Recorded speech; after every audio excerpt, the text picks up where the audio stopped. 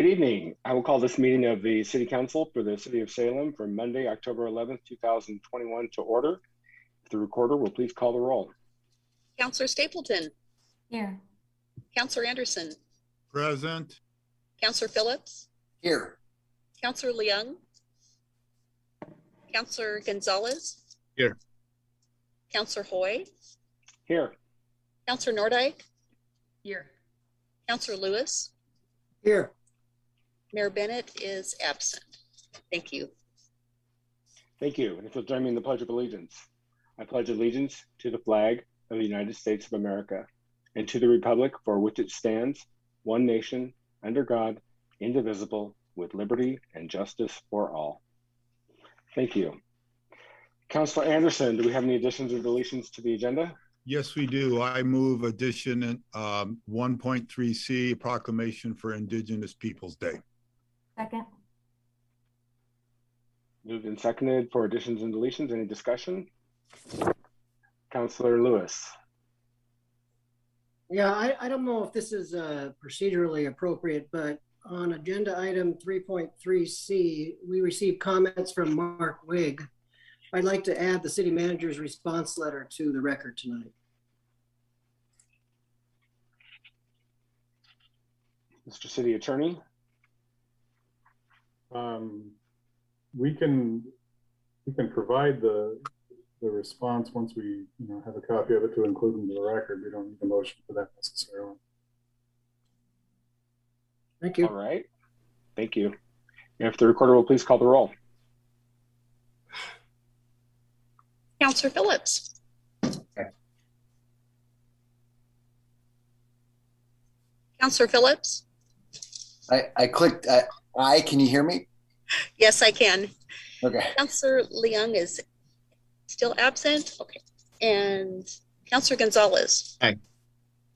Councillor Hoy. Aye. Councillor Nordyke. Aye. Councillor Lewis. Aye. Councillor Stapleton. Aye. Councillor Anderson. Aye. Mayor Bennett is absent. Motion passes. Time for council and city manager comments. Anybody have any? Councilor Nordyke.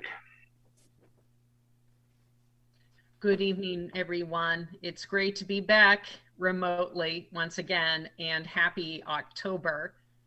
I have a few quick updates for you. First, I don't normally discuss the day job, but I had a major milestone last week. As many of you know, I'm a Senior Assistant Attorney General of the Oregon Department of Justice, where I've served the people of Oregon for 12 years. And last week, a case 2 years in the making resulted in a 4-day jury trial where the plaintiff sought $2 million in Oregon taxpayer funds. And I'm happy to report that the verdict was unanimously no. And I want to give a shout out to all my fellow counselors with a day job, because what a lot of people don't realize is that we are all unpaid city councilors and even an unpaid mayor. And many of us have emergencies that come up during the day job. Some of us literally, like Councillor Phillips, have emergencies come up during the day job. So I appreciate everyone's patience when it comes to responding to constituent feedback, responding to the many calls and emails that we receive. I hesitate to speak for my colleagues in saying we all appreciate everything that you do to tell us how you feel about issues of the day. And I also want to remind you that sometimes life intervenes, and I am looking forward to getting caught up on all the emails that was sent to me over this last week. But I also want to celebrate any milestones that my other colleagues have in their lives, in their careers, and so on, because at the end of the day, we're all people trying to do what's best. So there's that. 2 more quick points. While I'm on the topic of public participation, I want to thank every person who has signed up to participate and provide testimony tonight. When this council used to meet in person before the pandemic, it was not uncommon to see a lot of people sign up to testify in person and give their side of the story on all sides of issues before council, whether it's climate change, addressing homelessness, and so much more.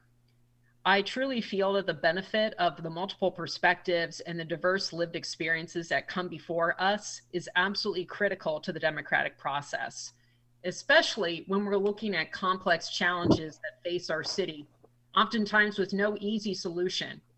So I want to thank everyone who's testified at a previous council meeting for taking the time out of your day, time away from your family and your own life's obligations.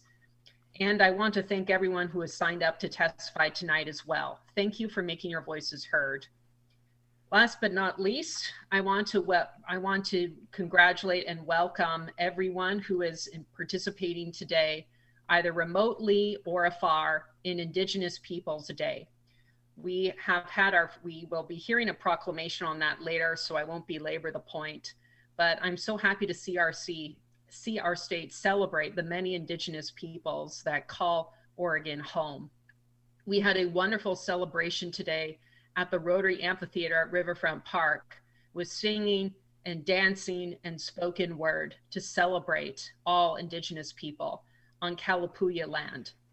I think it is fitting that our newest, greatest, and latest community stage was there to welcome Indigenous children, Indigenous men and women, and elders to celebrate this historic day. Thank you. Thank you, Councilor. Anybody else?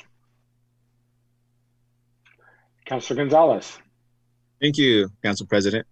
And I usually introduce myself in multiple languages to highlight our city's longtime diversity, but today I decided not to in order to recognize Indigenous People Day, as all these other languages came after them.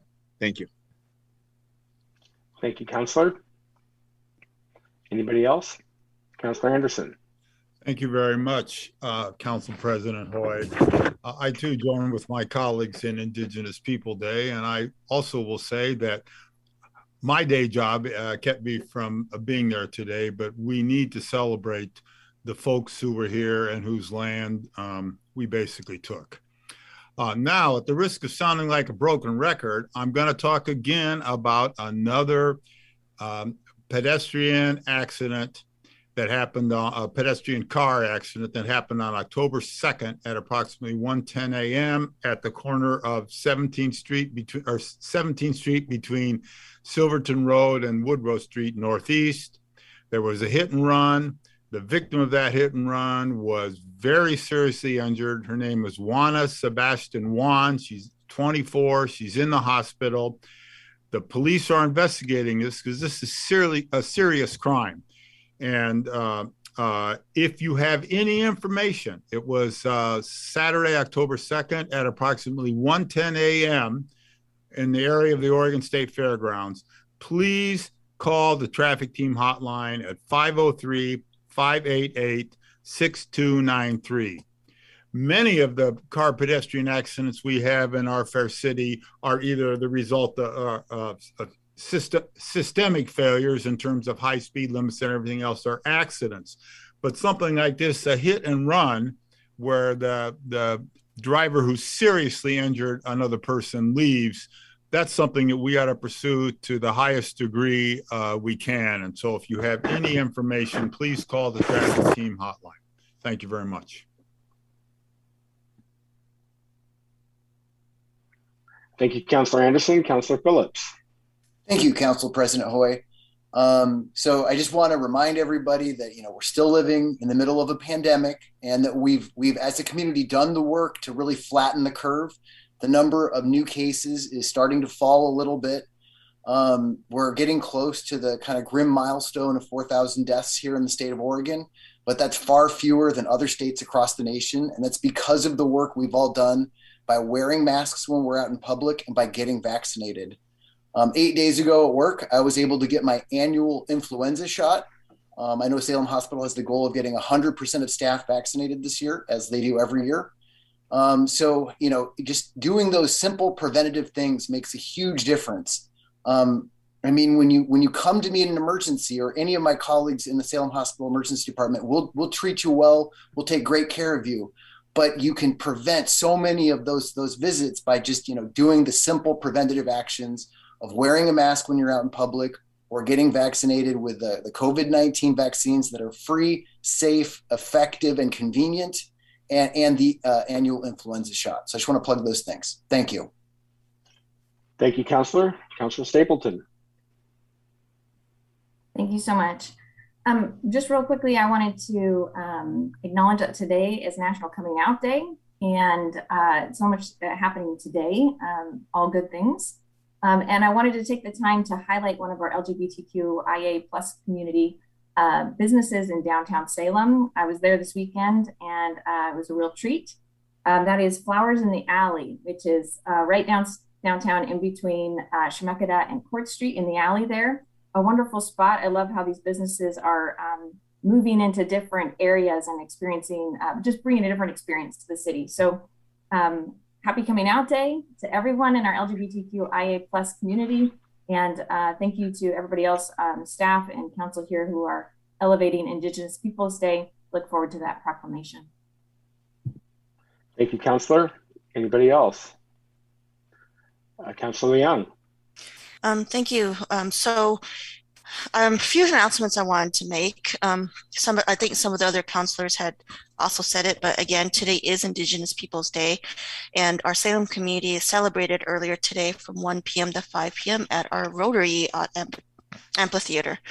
Due to work obligations, I was not able to attend, though I hope other counselors and our community were able to attend the event, and I hope in the future to be able to attend this important day. Another comment I wanted to make is we're still seeing people, and pedestrians in particular, and bicyclists be killed by distracted or careless drivers. Please, if you're driving a vehicle, pay attention to the roads. It is now the fall season and less daytime hours. As a driver, you're required to pay attention to the road and watch out for more pedestrians and people on bicycles. As pedestrians and bicyclists, please also do your part. Wear colors that reflect. Don't wear jet black. I had to leave and go leave for work the other day at around 5 in the morning. Someone jumped out on the street wearing jet black, and I didn't even see them. I just saw them kind of just walk on by. It kind of scared me. So please, if you are walking in the middle of the night or early morning, wear reflective gear, wear something bright, bring a flashlight when you walk. Even wear those glow-in-the-dark attire that you might fit with your child in during Halloween. And that's not just for Halloween, it's for safety. And it could cost as little as $1 from the Dollar Tree. Be sure to attend some of the city safety events, especially when they're giving out things for free. Wear reflective gear. I also wanted to make a brief announcement that I do have to step away briefly from about 6:25 to about 7:15 for a work obligation. That's why I'm all decked up like this. Though I plan to be back to discuss other items, to include my thoughts, and to maybe able to hopefully make a vote on the motion set forth by Councilor Lewis, item 5B. Thank you. Thank you, Counselor. Anybody else? Well, I would just like to say, first, the mayor is not able to be with us this evening, so I'm filling in for him. And so I ask your indulgence and your forgiveness in any missteps I might make. I'm going to do my best. We'll get through this together. So I also wanted to mention that on Friday, it was my great honor to speak at the ribbon cutting for the remodel and addition to McKay High School. If you haven't been out there since the remodel was done, it is a remarkable addition to the high school. The library is amazing. I toured the entire school with the principal and some others, and they have a food service area, a choir area, performing arts that are just amazing. And it's really an asset to Northeast Salem and to the 2,500 students who attend McKay. And so I was really pleased to participate in that. And so that's all I have, Mr. Manager. I understand you have some comments, perhaps. Thank you. I'd like to draw Council's attention to a report that is in tonight's agenda packet for your work session next Monday with the Planning Commission regarding our Salem. I encourage you to read the report. If you have any questions between tonight, if you're going to read it tonight after this meeting, and next Monday, please reach out to staff. As you all know, Eunice Kim is our Salem expert, and if she can't answer your question, she can get you with the staff person who can. That is a key work session for council and the planning commission to have the Our Salem work continue. Also, Our Salem is one of several initiatives underway where the city is requesting public involvement and comment. Virtual opportunities to provide input on the police strategic plan, stormwater report, the library strategic plan, needs of businesses, the tree canopy, and we're helping Chariot spread the word about potential locations for a new transit center in South Salem. So virtual opportunities for our residents, for the public to provide comment, input on some really key initiatives that are underway and that will be coming to council in the future.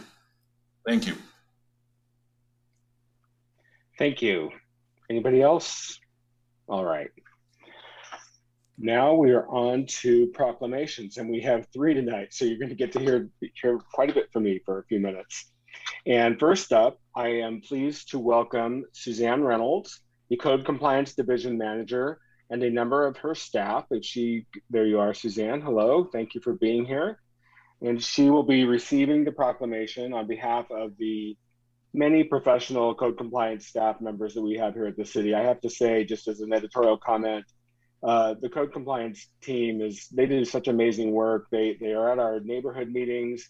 They address so many issues that neighborhood associations and residents have regarding livability and things that just make Salem a better place. And I greatly appreciate every one of them. And so I just wanted to say that before I read this proclamation, Suzanne. Thank you so much for being here.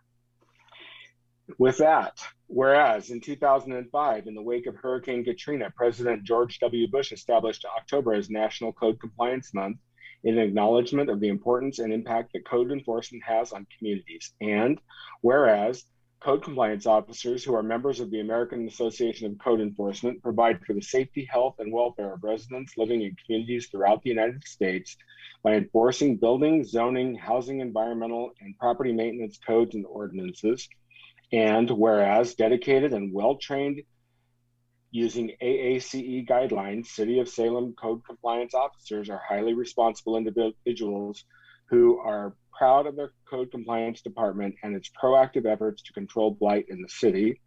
And whereas City of Salem code compliance officers are committed to promoting life safety as well as improving neighborhood aesthetics, their duties can have a major impact on property values and overall image of the city. And whereas code compliance officers have a very intricate, challenging, and demanding job, and one that can profoundly impact the quality of our lives. And now, therefore, I, Chuck Bennett, Mayor of the City of Salem, do hereby call upon all residents to observe October 2021 as National Code Compliance Month, and ask that residents recognize the positive impacts made by Salem's code compliance officers, as well as their role as public servants, dated this 11th day of October 2021. Suzanne, would you like to introduce your staff members who are here? And would you like to say a few words? I really would. Thank you so much. Thank you. We have Officer Morales and Officer Hedrick here. They're our most senior officers, and if you haven't met them, I'm sure you will at some point. Good evening, everyone. I so greatly appreciate the fact that you're taking the time tonight to recognize the dedication of this city code enforcement officers to this community. This profession is so often a mystery, especially in Salem, where we have so many specialties and such a vast code to enforce. Even if citizens are aware of code enforcement, they still rarely understand the breadth of the work done by this very small amount of people. In compliance services alone, we have a multifamily inspectors, a dangerous building inspector, district officers that enforce everything from abandoned vehicles to health hazards, and even a park ranger. Planning has a zoning inspector, and public works has, we call him a code enforcement officer, and they call him a program coordinator, and he does a ton of work The knowledge that these people are required to do their jobs is actually mind-boggling. Each officer embodies multiple roles within the context of their job. They are problem solvers, mediators, and most of all, educators, with the common goal of ensuring a more livable community. Speaking to my team alone, during these recent days of uncertainty with COVID-19 and the rise of homelessness in our community, this hardworking crew has literally done everything and stepped up to every challenge they were asked to, even working for different divisions at some points. I can't say enough for how much I appreciate this team and this group of individuals. And no matter what I say, my words will fall short to the work that I do. I am really proud to work for them. Thank you, Mayor Bennett, although he is not here, and all of you, council, and the city manager for actually giving an opportunity to let them hear that they are valued. Well, thank you, and thank you for being here. And I want to echo everything you just said. I can tell you just from personal experience, Officer Morales, and I know he's just one of many, but he is legendary out here in East Salem.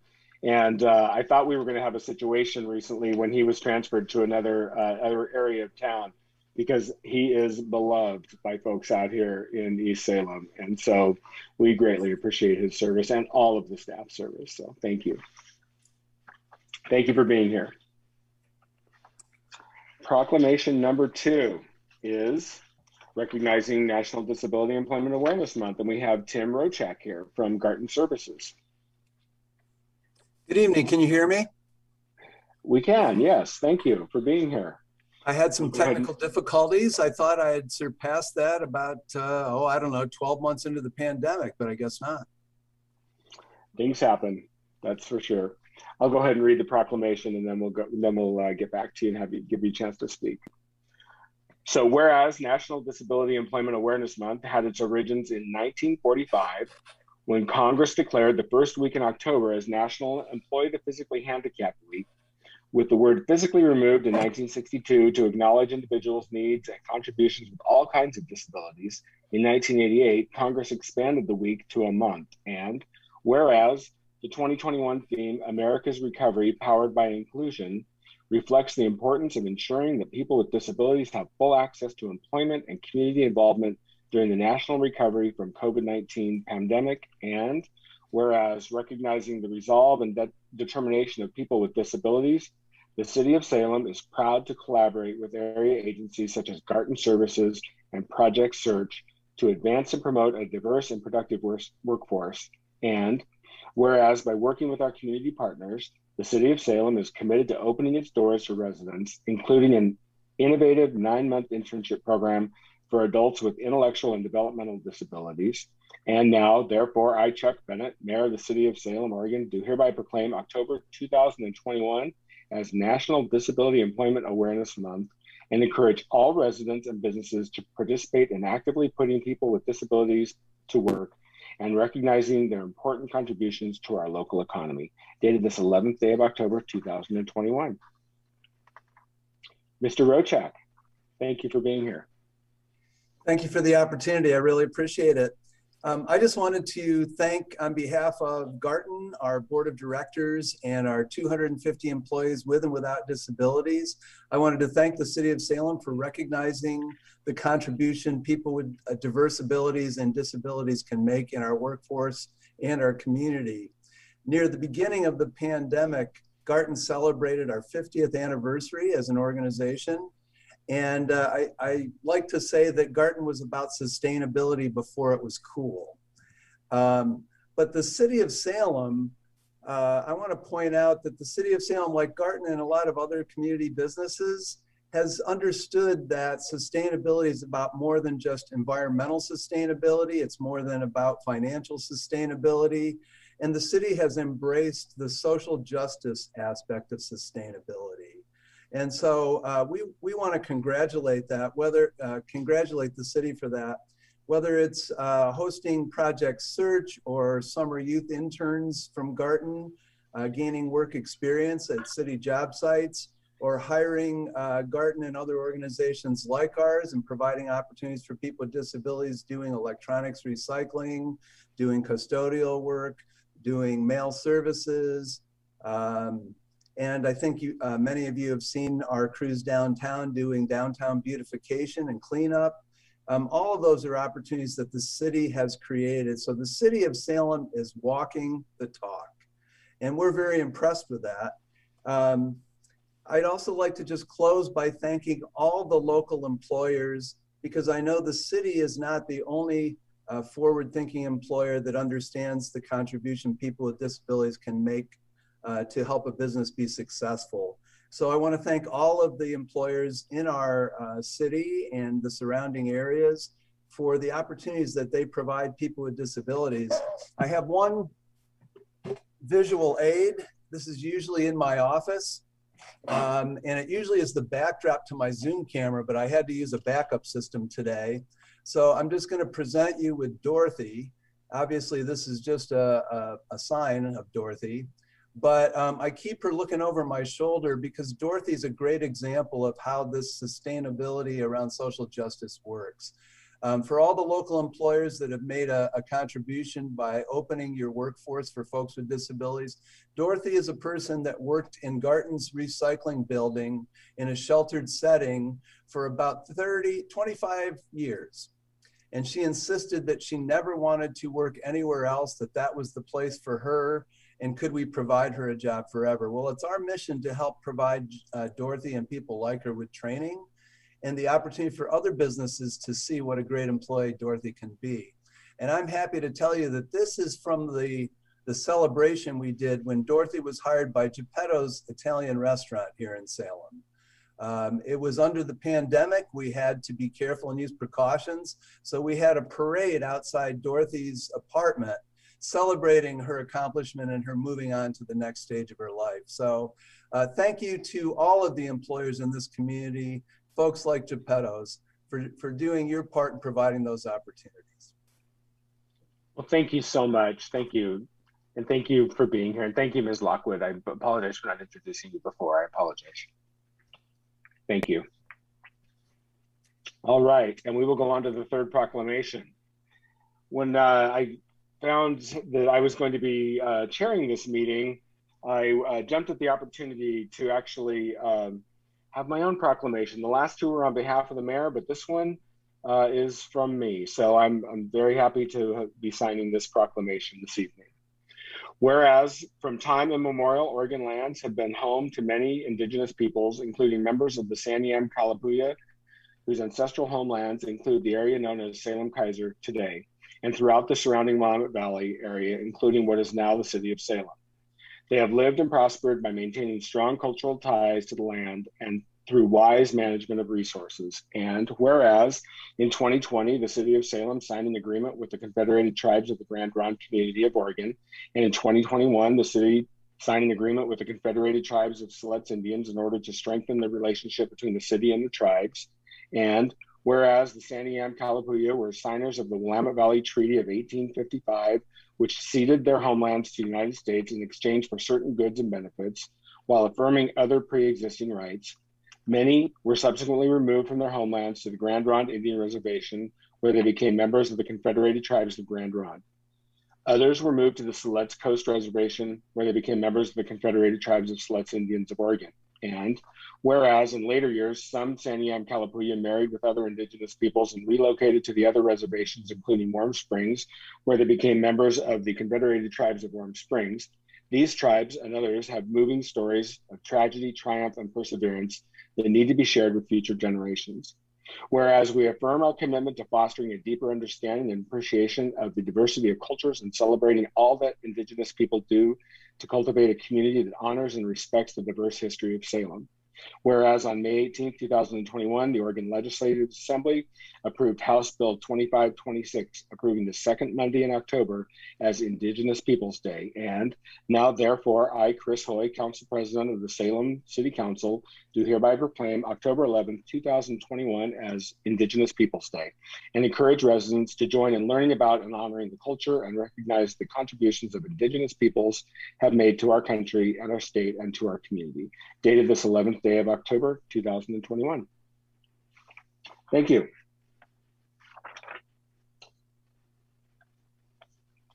And with that, we will move on. Item 1.4, no, we don't have any presentations, but we do have members of the public signed up for public comment. We will start with Kimberly Eve.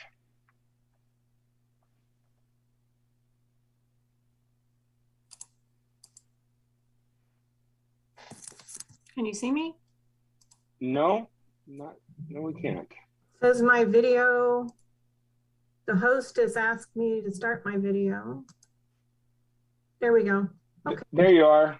There I am. Right. There I am. And as a reminder, you have 3 minutes. Yes, and sir. if you could state your name and either your address or your ward number, and Okay. when the time ends, if you would just end your comments, that would be great. Thank you so much for being here tonight. Thank you for having me. Kimberly Eve, I'm a Salem town resident on 2035 Banyan Court Northwest. Thank you for allowing me to speak again this evening. I spoke at the 9/27 meeting, which was only 2 weeks ago. Seems like longer, but it was only 2 weeks. Since the 9/27 meeting, it's become clear to myself and other residents in Salem town and the apartments that are adjoining the homeless camp that's slated currently to be at the Wallace Road and Brush College location. It became obvious to us that the missed communication on the part of the planners and the organizers to the prospective neighbors of this site was perhaps not accidental. It was clear that you didn't want a repeat of what you got from the Pringle Park neighbors when they discovered that there was a site that was planned for their neighborhood, and approximately 50 of them went to somebody's office and ultimately succeeded in getting that site moved to Wallace Road and Rush College. However, if the council and the others that attended our meeting last week in Salem town on the 5th of October, if you were expecting a crowd of feeble old people, you were surprised. More than 200 people showed up for that meeting, and not one of us was feeble. We are educated, articulate, passionate homeowners that are concerned for our safety and well-being, and equally as concerned for the safety of the young families who would be even closer to this campsite than we would be. The children in the apartment complexes will be subject to up close and personal interactions with these individuals, and that is terrifying to all of us. One of those children, I might note importantly, is a 9-year-old autistic boy. So if any of you are familiar with autism, he thrives on routine and feeling safe and protected. And that protection and feeling of safety could be compromised. Several questions were answered at the Salem town meeting. We got several answers that we were looking for. However, many other questions were answered with repeated statistics of success stories for other sites and comments that we felt were made to incite guilt on our part for what seemed to be a lack of support and empathy that you were feeling from the Salem town community.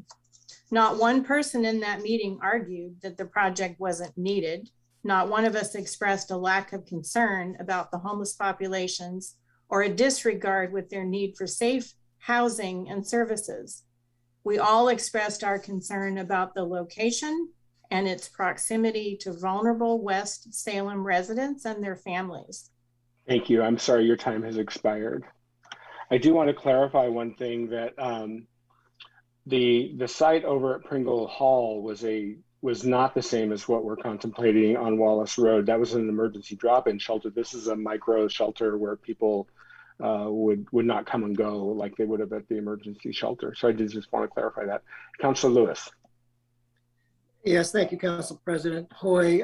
Kimberly, good to see you again. And we'll be discussing later in the meeting tonight the issue of communication. But I must say that I'm disappointed that you would think that the city of Salem would do this on purpose. And I object to that. And I assure you that that is not the case.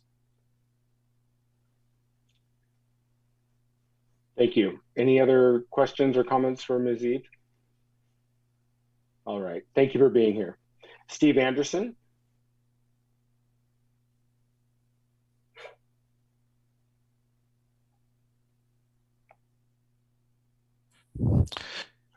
Good evening. I guess President Hoy and the rest of the council. My name is Steve Anderson. I'm with the West Salem Neighborhood Association Land Use Chair.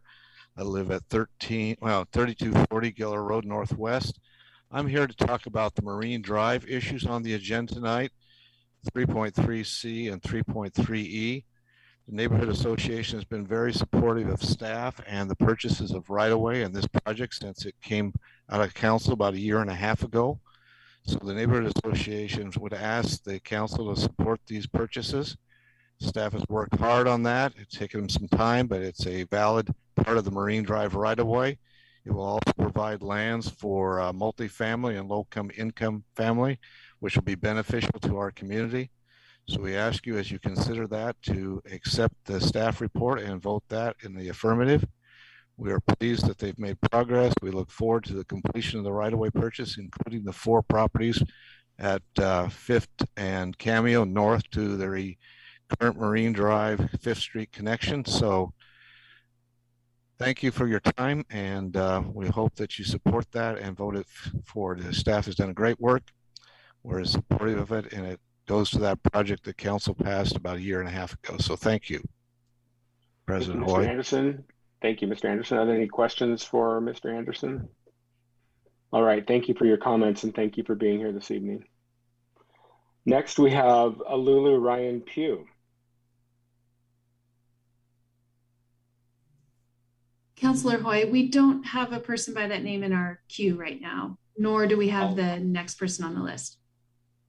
All right, so that concludes public comment then. We'll move on to the consent calendar. Councillor Anderson, you're up.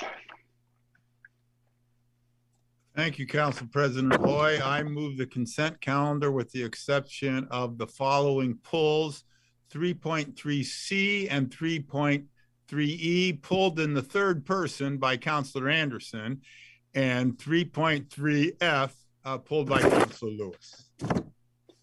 The remaining part of the consent calendar is as follows. Stand by. We need a second first. Oh, yeah.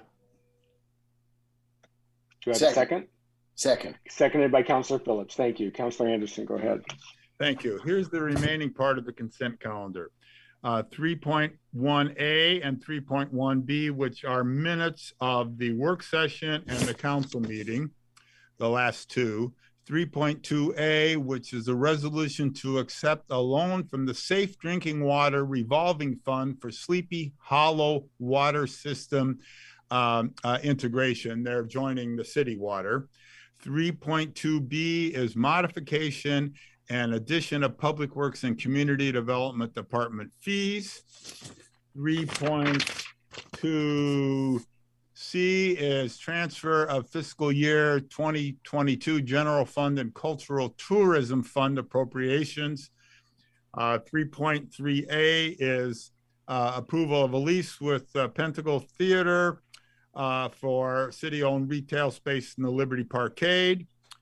3.3B is assessing properties within Sleepy Hollow Phase 1 water system. We discussed that earlier for water system improvements when connecting to the city of Salem. 3.3C is one of the pulled items. 3.3D is an intergovernmental agreements with the East Salem Service District and LaBiche Village Sewage and Drainage District. 3.3E is pulled. 3.3F is pulled. 3.3G is the institution of a hiring bonus program for police officer lateral transfers and also for other very difficult positions to fill in the city. And that's the extent of the consent calendar that has not been pulled. Thank you, Councillor. Any discussion? Seeing none, will the recorder please call the roll? Councillor Leung. She's absent right this time. Councillor Gonzalez. Aye. Councillor Hoy. Aye. Councillor Nordyke. Aye. Councillor Lewis. Aye. Counselor Stapleton, Aye. Counselor Anderson, Aye. Counselor Phillips, Aye. Mayor Bennett is absent.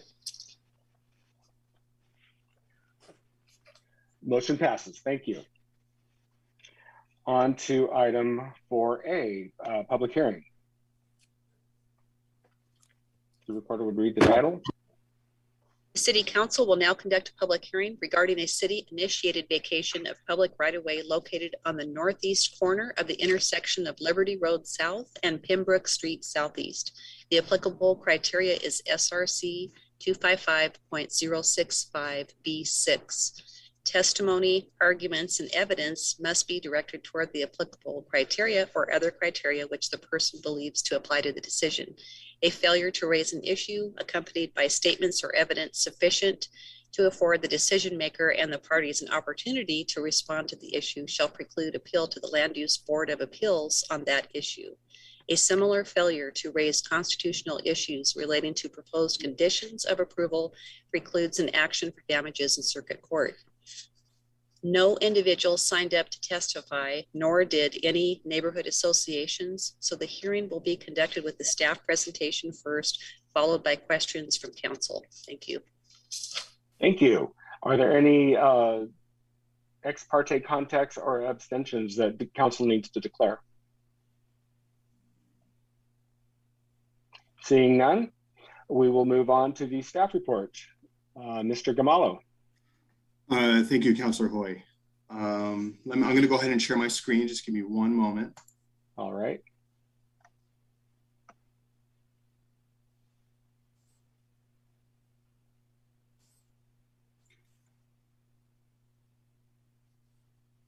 Okay, there we are. Okay. Good evening. My name is Anthony Gamallo, and I am a senior transportation planner with the Public Works Department. I would like to enter the staff report into the record. This is a public hearing to consider a city-initiated petition to vacate public right-of-way located on the northeast corner of the intersection of Liberty Road and Pembroke Street Southeast. You can see the property located here on the map, right off of Liberty Road South. It's on the northeast corner of the intersection with Pembroke Street Southeast, north of the Skyline Road intersection.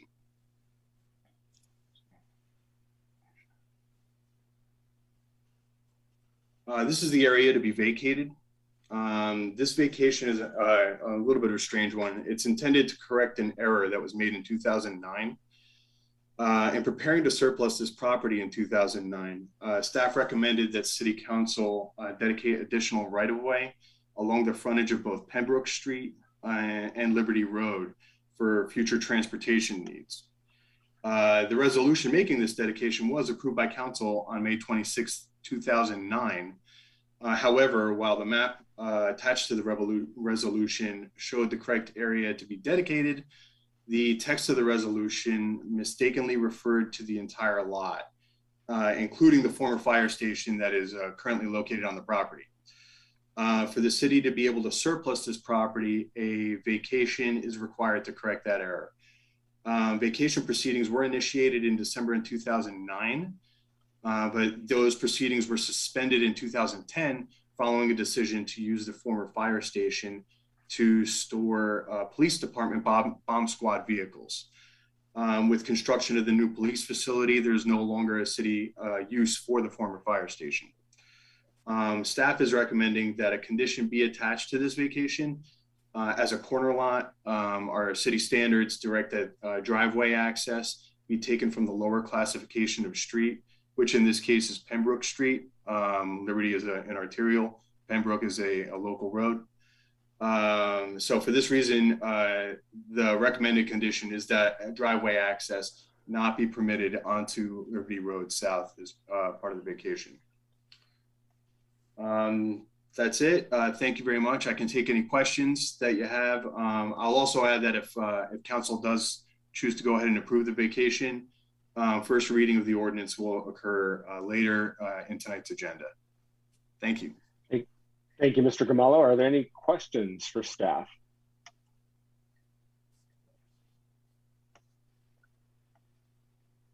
Okay, and again, we didn't have anybody from the neighborhood association or other interested parties sign up. This was a city initiated petition, so it's not, there aren't other folks to speak.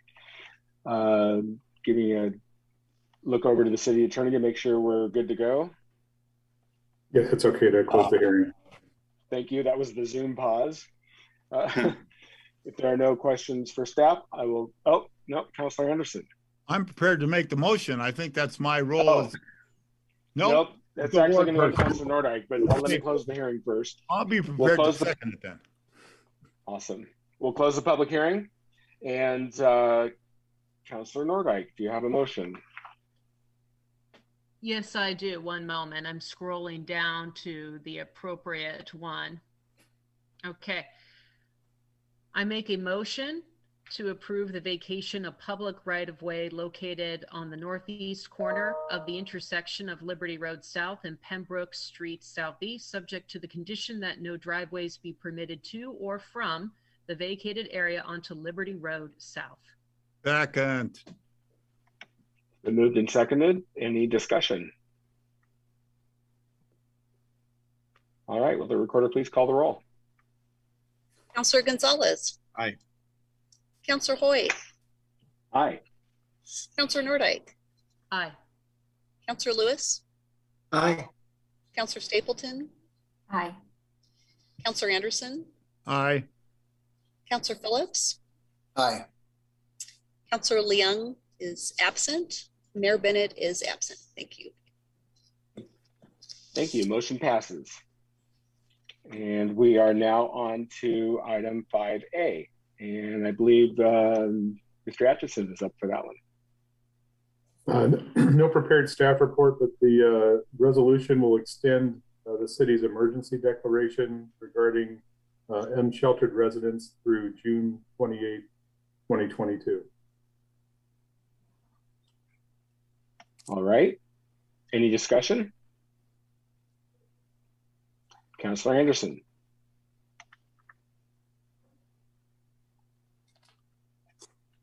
You're on mute, Councilor. You're on mute. You're on mute, Councilor.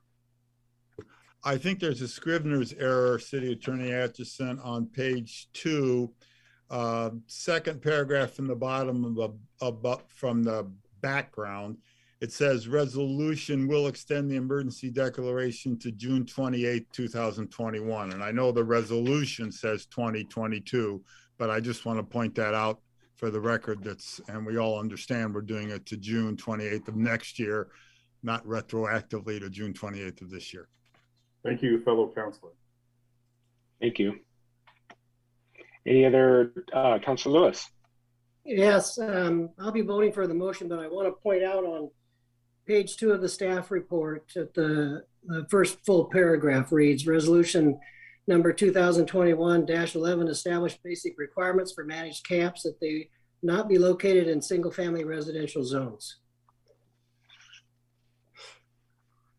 Thank you. Any other comments? Councilor Anderson, do we have a motion? Yes, I do. And now that I know I'm supposed to make it, I move the staff recommendation to adopt resolution 2021-41 to extend the declaration of emergency related to unsheltered residents to June 28, 2022. Second. It's been moved and seconded. Any further discussion? The recorder will please call the roll. Councilor Hoy. Aye. Councilor Nordyke. Aye. Councilor Lewis. Aye. Councilor Stapleton. Aye. Councilor Anderson. Aye. Councilor Phillips. Aye. Councilor Leung is absent. Councilor Gonzalez. Aye. And Mayor Bennett is absent. Thank you. Motion passes. Thank you. Item 5B, Councilor Lewis. Thank you, Council President Hoy. I move that the City Council reconsider its decision to establish a managed temporary camp at the 2700 Wallace Road parcel within city-owned commercial retail zone portion. Second. If I may speak to the first motion, Yes. And I'm going to read from the staff report. I'm hoping that folks have had a chance to read it.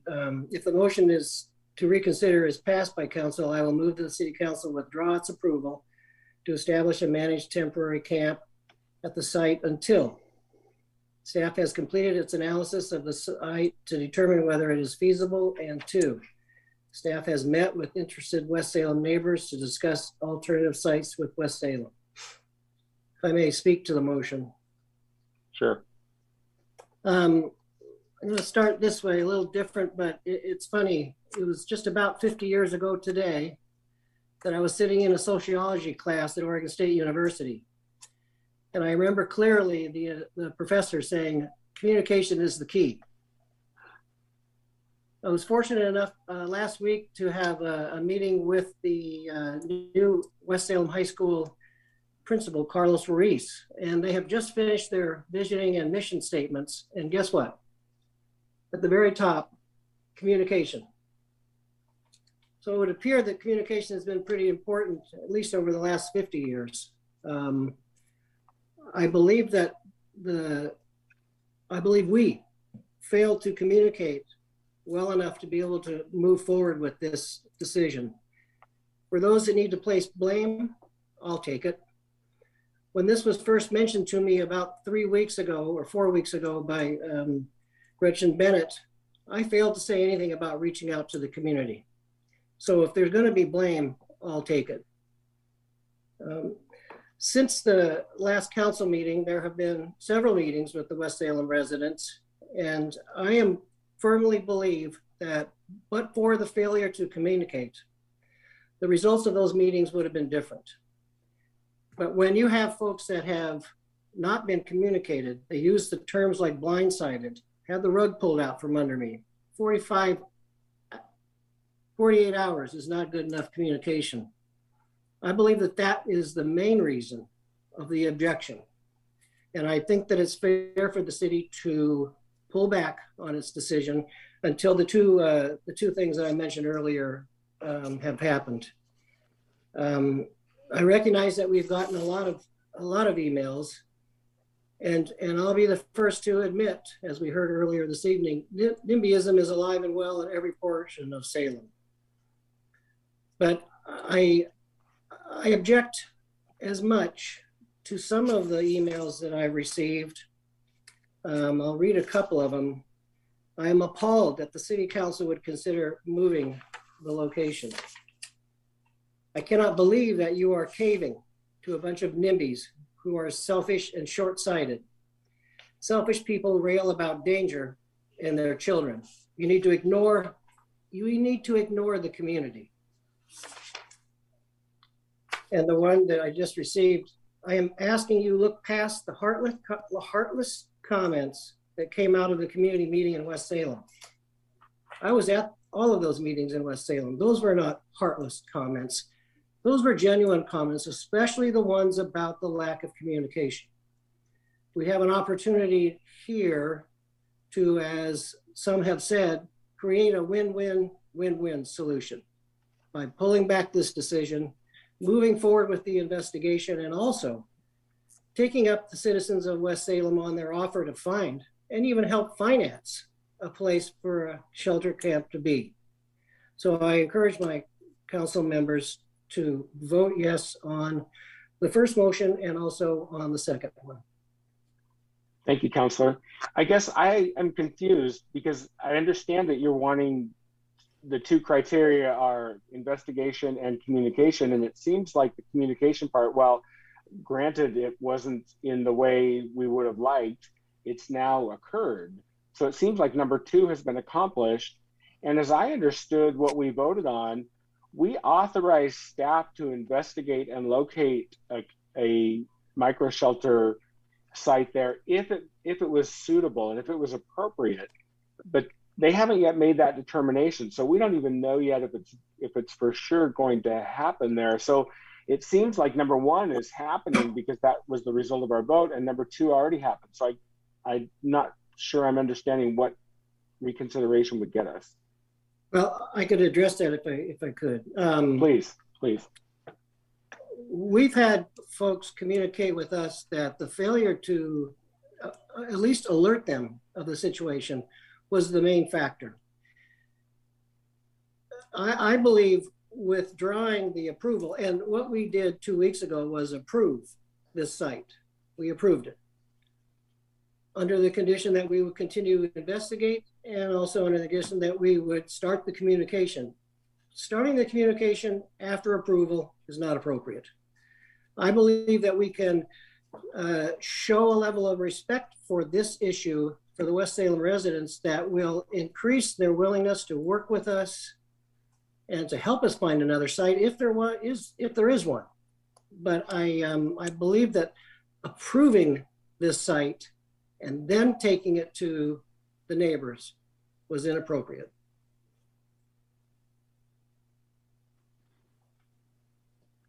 Councilor Stapleton. Thank you. I actually have a lot to say.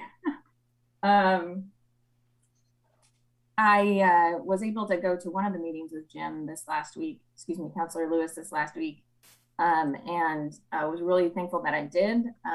It was good to be in the room and hear the feedback personally. And to, yeah, it was really good to be there and to see that. I also want to say that to me, this topic is where philosophy and politics collide in this really messy way.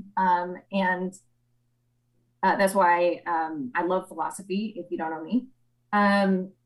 This idea of value of a person, of rights of each individual person, how the state interacts with people, and what we are as a community responsible for or not responsible for.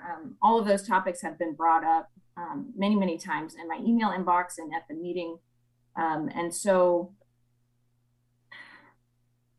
I want to say, I guess I want to talk about a little bit about why we're here and how we got here. And I want to say that homelessness did not originate in any one ward. There are folks who are experiencing homelessness who are coming from all of our different wards, who have jobs in all of our different wards, who have family members and support systems in all of our different wards.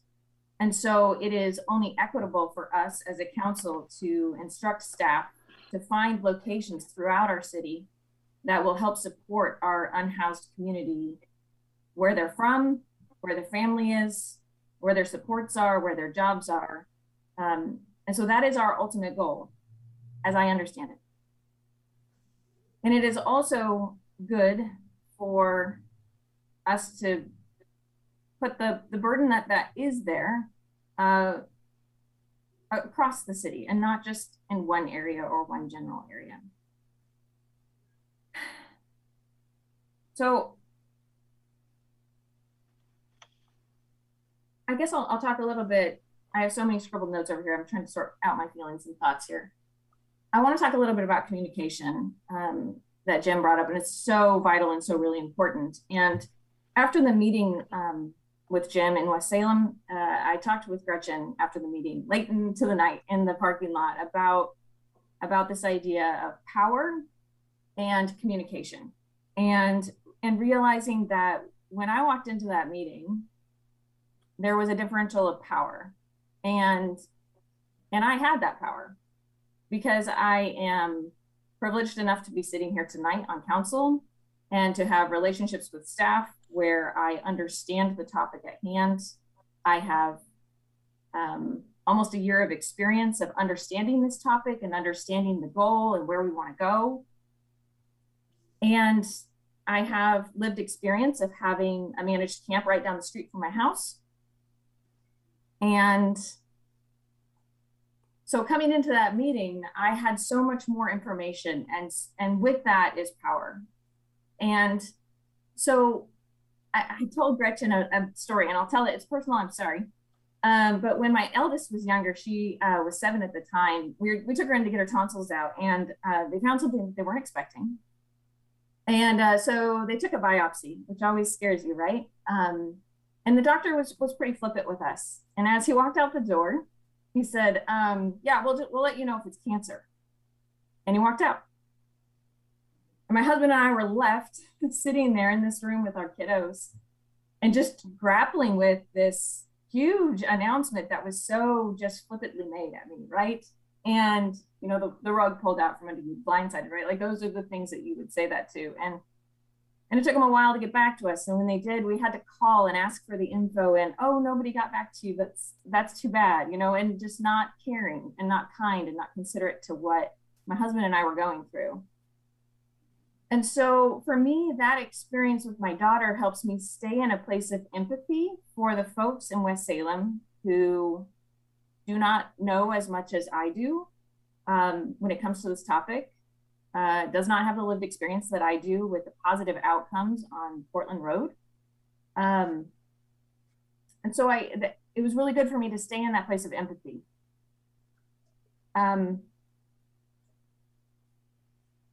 also want to say there's been several times it's been pointed out that, you know, have we received this much feedback on any other site? And I do want to say that political participation is really linked to privilege and economic success. And that the more we hear from people, is typically from areas where they have the ability to be engaged. And I also wanted to point out that when we had meetings about housing individuals at the state fairgrounds or on State Street or out here on Portland Road, the folks that came, there may have been fewer of them, but the questions were identical. The concerns were identical. And so I want to say that I hear folks and I understand how vital communication is, and that is an area that we need to become better at as a council and as city staff. And I'm committed to that. I also know that these types of concerns and questions are going to be the same across every part of town, across every economic bracket, whether it's a loud question or a soft question by one person. The question is the same, and the value of that question is the same. And the value of all of the people that are asking these questions are the same. Now, the other thing I want to say is that there's been a lot that comes up about kids and vulnerable populations, being our senior citizens or low-income folks. And I guess just maybe a little background about me personally. A few years ago, my husband went shopping downtown, and it was at the height of really our downtown homelessness crisis. And he came home and he was really just emotionally upset. And he said, you know, I had to step over somebody to get into the store, and I'm not okay. And at the time, we lived about a mile east of here, and we had our unhoused population there too. They would come by and take bottles and cans that we'd leave out or whatnot. But we didn't really have a lot of interaction. And so my husband and I made the intentional decision to move closer to downtown because we didn't want our kids to live in a world where they didn't see the reality of what's happening in our society today. We wanted our kids to see folks walking by our house with everything that they own. We wanted to have our kids see folks sleeping in the park across the street. Not because we are so much better than those folks, but because we are all together in this.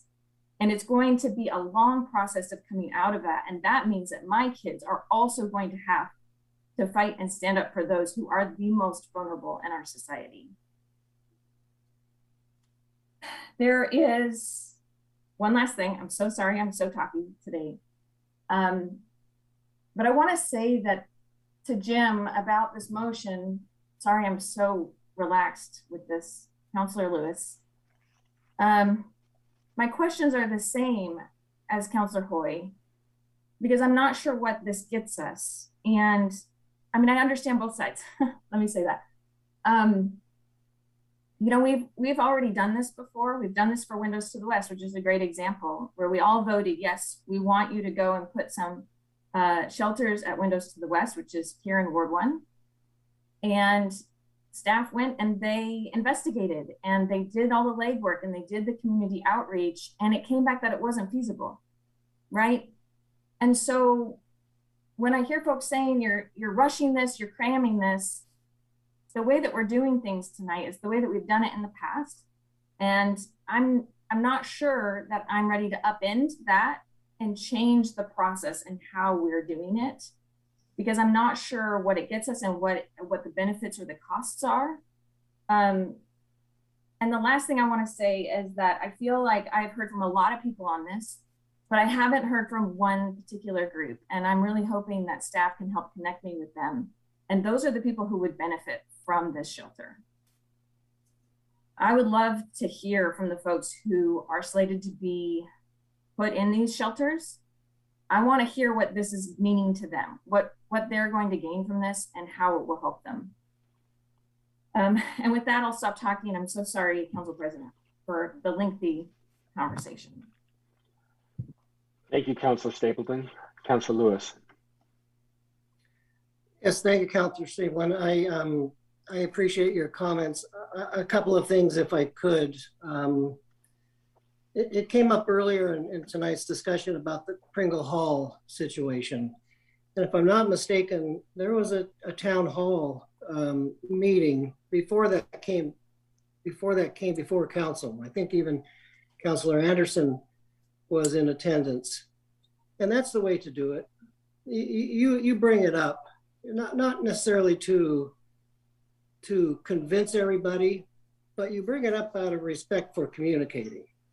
And if I could read one more thing, this came in late today, so from somebody who was one of the instigators, one of the motivators of putting together the meeting last Sunday at the site.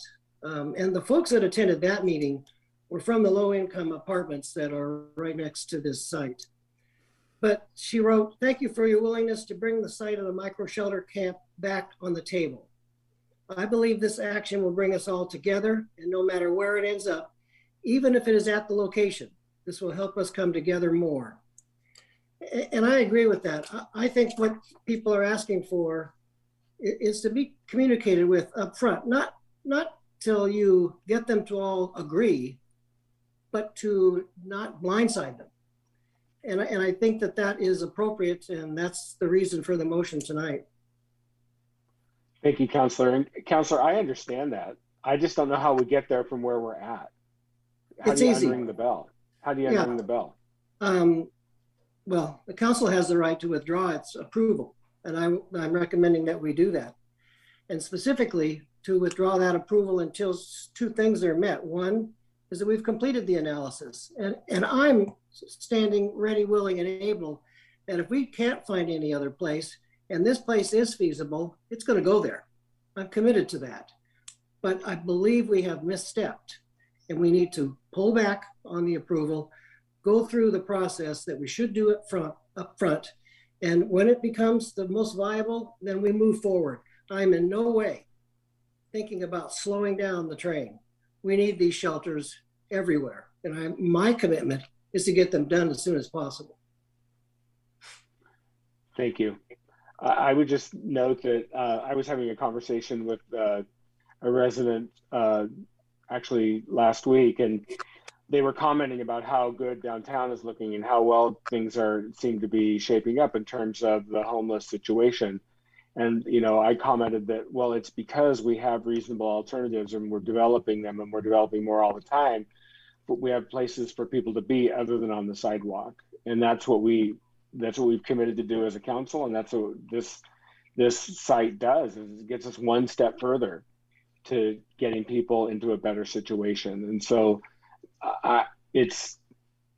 I'm hesitant to stop this process, because I think we need to keep moving forward, because we need to keep getting better places for people to be other than on the sidewalk. And, you know, the winter's coming and we still have people sleeping outside, and that doesn't work. That doesn't sit well with me. Councilor Stapleton. Thank you. I just wanted to clarify, Councilor Lewis, is this that you're wanting to change just the way that we are doing this one site, or the way that staff is placing any site that's like this? Well, as the staff report shows, the Planning Commission last Tuesday worked on criteria for placement of shelters. That criteria could be in front of the council as early as our next meeting. Should we wait to look at that criteria before approving a site? I think we should. I recognize that this is zone commercial, but if you've been to the site, and I encourage you to go to the site, it is surrounded by residential, multifamily, schools, churches. I'm not saying that it's not a viable place. I'm just saying that we should have communicated better. We have the opportunity to back up and at least show respect for people so we can encourage them to participate with us. And we have heard over and over again that they will help us find a site. And as I just read, there are folks that were adamant against this that are now believing that if we can take this step back, it will show a level of respect, and we will get the cooperation of the folks in West Salem. Not all of them, not all of them, but a lot more than we are right now. Councilor Gonzalez. I don't know if this was the Planning Commission would help for, but so bottom line, we need more housing at all levels. For those that don't know, my father managed St. Joseph Shelter in Mount Angel for 20 years, more than 20 years, and we lived on site. It was housing for homeless migrant men. Grew up there, worked with him through my late teen years, and many of those men became lifelong friends. So I'm not opposed to this site, and I've been open to pretty much every site, especially going through the due diligence. But my issue, I also feel we're just sort of going through this the wrong way. Now that I've seen the results firsthand from some of the other encampments, and the issue I have is now because of what I'm seeing occurring today in Northeast Salem. After Market Street and Hyacinth encampments were cleared, it's led to multiple smaller encampments. Today, you could drive by today, there are piles of garbage next to a lot of tents at the locations. Here are the locations, just off the top of my head: the east side of I-5 at Sunnyview, east and west side of I-5 at Silverton Road, the west side of I-5 at Market Street. A small business owner there's called me multiple times because the people that are living there keep breaking into his business. They broke into his business, harassed his employees. Also on the west side of I-5 off Hawthorne, just south of the Red Cross building, the new Red Cross building. There's actually several people today sleeping right on the Lancaster Road sidewalks, right in front of Big Lots where Book Bin used to be, Borders, for those people that haven't visited this site for a while. And even not too far from the Hyacinth encampment near Claxter Road, they just simply moved there. Even those advocating for unhoused, they're not happy, since they feel that we don't have an effective garbage program and don't clean the porta potties enough. So I guess what I'm saying is that I just feel we're setting ourselves up for a failure long term, not just for us as residents, but also for the unhoused, because these actions create new mini communities long after the encampments go away. From our office, our office is basically a pathway from downtown to Portland Road. And, we've been at that office 12, 13 years, but in the last few months, I had several dangerous encounters. I had a same fellow actually a couple times and come in, and luckily nothing's happened, but he wouldn't leave the second time. The last time I saw the fellow, he wouldn't leave until he shot up drugs right there, right in front of my door. And another fellow pulled out a samurai sword on my coworker. So we as regular citizens, we don't have the tools to help them. People that are having obvious mental health issues. And I think that's what a lot of people are concerned about, because they don't have those tools. They don't know what to do. And like Councilor Stapleton said, luckily we have some information and we're aware of these things. But if I didn't, maybe my response would have been different to those situations. Now, I think most of us Northeast Salem residents will agree that we feel it's been unfair that we've had to shoulder multiple encampments and housing sites, and we're going to keep doing that. But even with that, I'm not using that as, I don't want the same for my other Salem residents. And I'm hoping that we can make adjustments to what's happening outside and around the encampments. What we're asking the Church of the Park to do is really the work that we want done, but nobody wants to do. So we have to not only support them, but support the neighborhoods around these encampments. So that's just what I wanted to share. Thank you, Council President. Thank you, Councilor Gonzalez. I guess I'm a little bit confused by a couple of things you said, just in that all of those campsites that you mentioned are all unmanaged. We're talking about managed micro shelter sites, which is a totally different thing, which is exactly why we want to cite these kinds of places, so we don't have those unmanaged situations, because we know those are a failure. It doesn't work.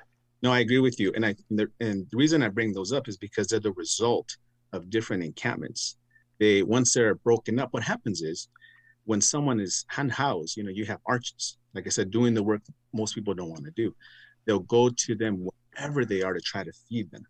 And they encourage them to not move around, because that's the biggest issue is we push people around. They lose touch, there's no security, and then the people taking care of them can't reach it. So what happens is even if, let's say they're kicked out of a safe encampment, which happened here at the fairgrounds, a lot of people were pushed out because of, they weren't willing to comply with the rules Church of the Park did. Well, what did they do? They sort of stayed close. So at least they can get some help. And that's what I mean. I agree with you, totally different situation. But the real result, and I've seen it firsthand, is the same people that were at these safe places. For whatever reason, it doesn't work out. They end up staying close. And then they end up just staying, and then the neighbors, we don't know exactly how to help them at that situation. So if we had some opportunities and options for them after, or what happens to the people that are turned away, what happened to the people that get, pushed out of those encampments, because there are some, Church of the Park has, for most of the people, if they haven't seen it, you should definitely look into the criteria, and inside is very well managed, but it's just what happens to the people that are pushed out of those. They'll have no options, and those are the people we see today. Thank you, Councilor. Anybody else? Councilor Lewis. Yes, I've heard from a couple of folks the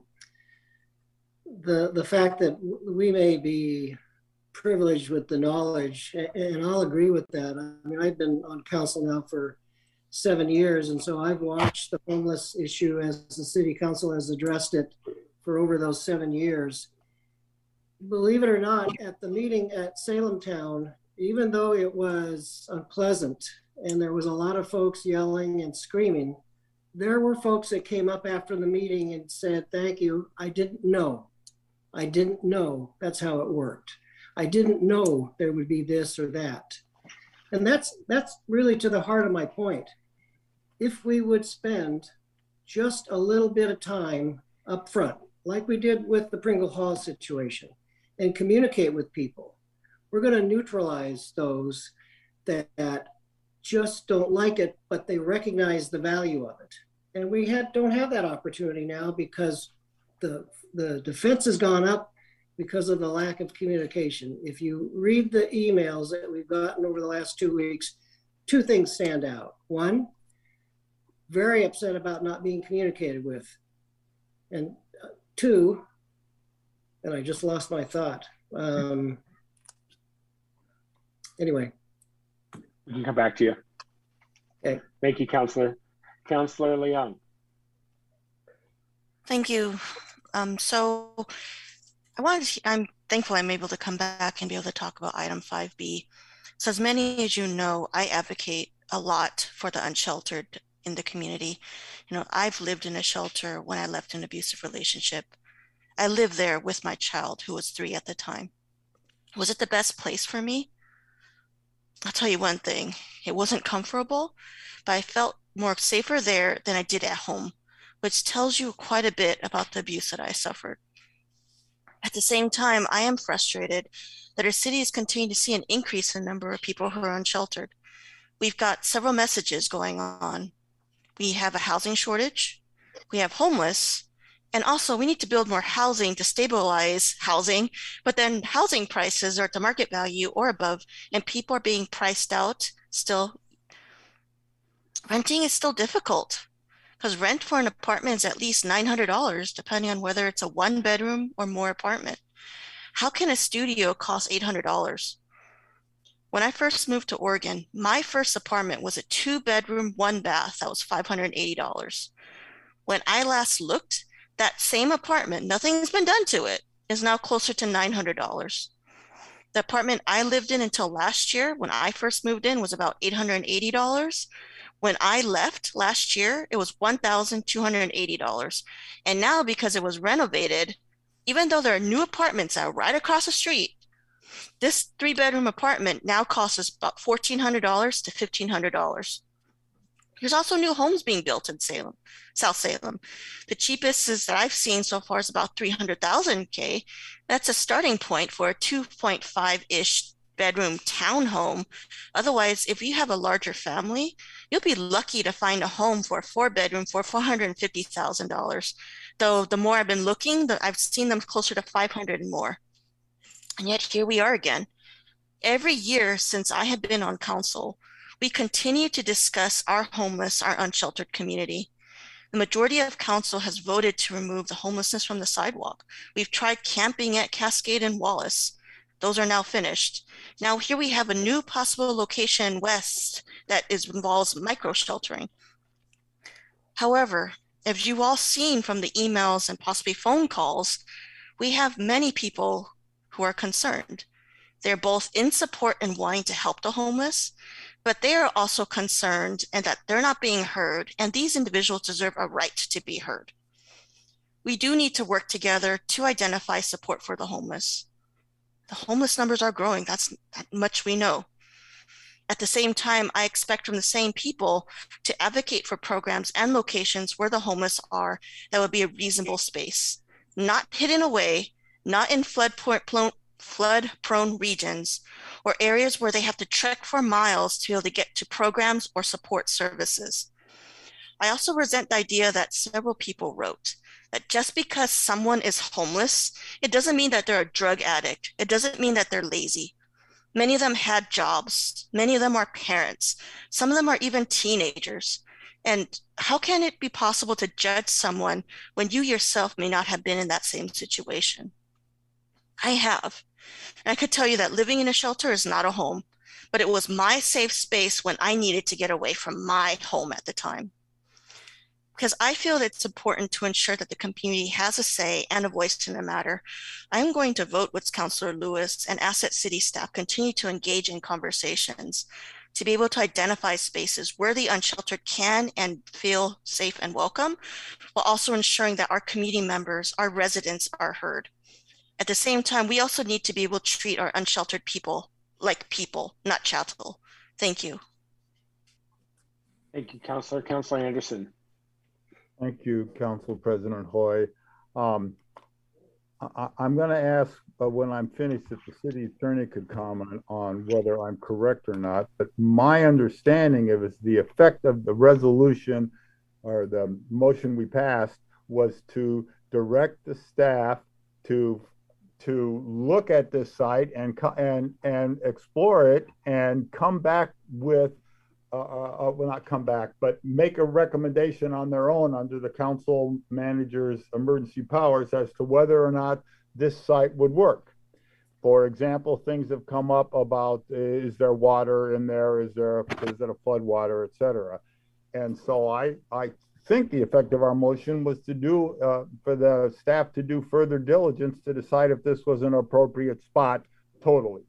And if that's the case, the issues that Councilor Lewis raised of communication and neighborhood comment and further investigation will still be done under our resolution is passed.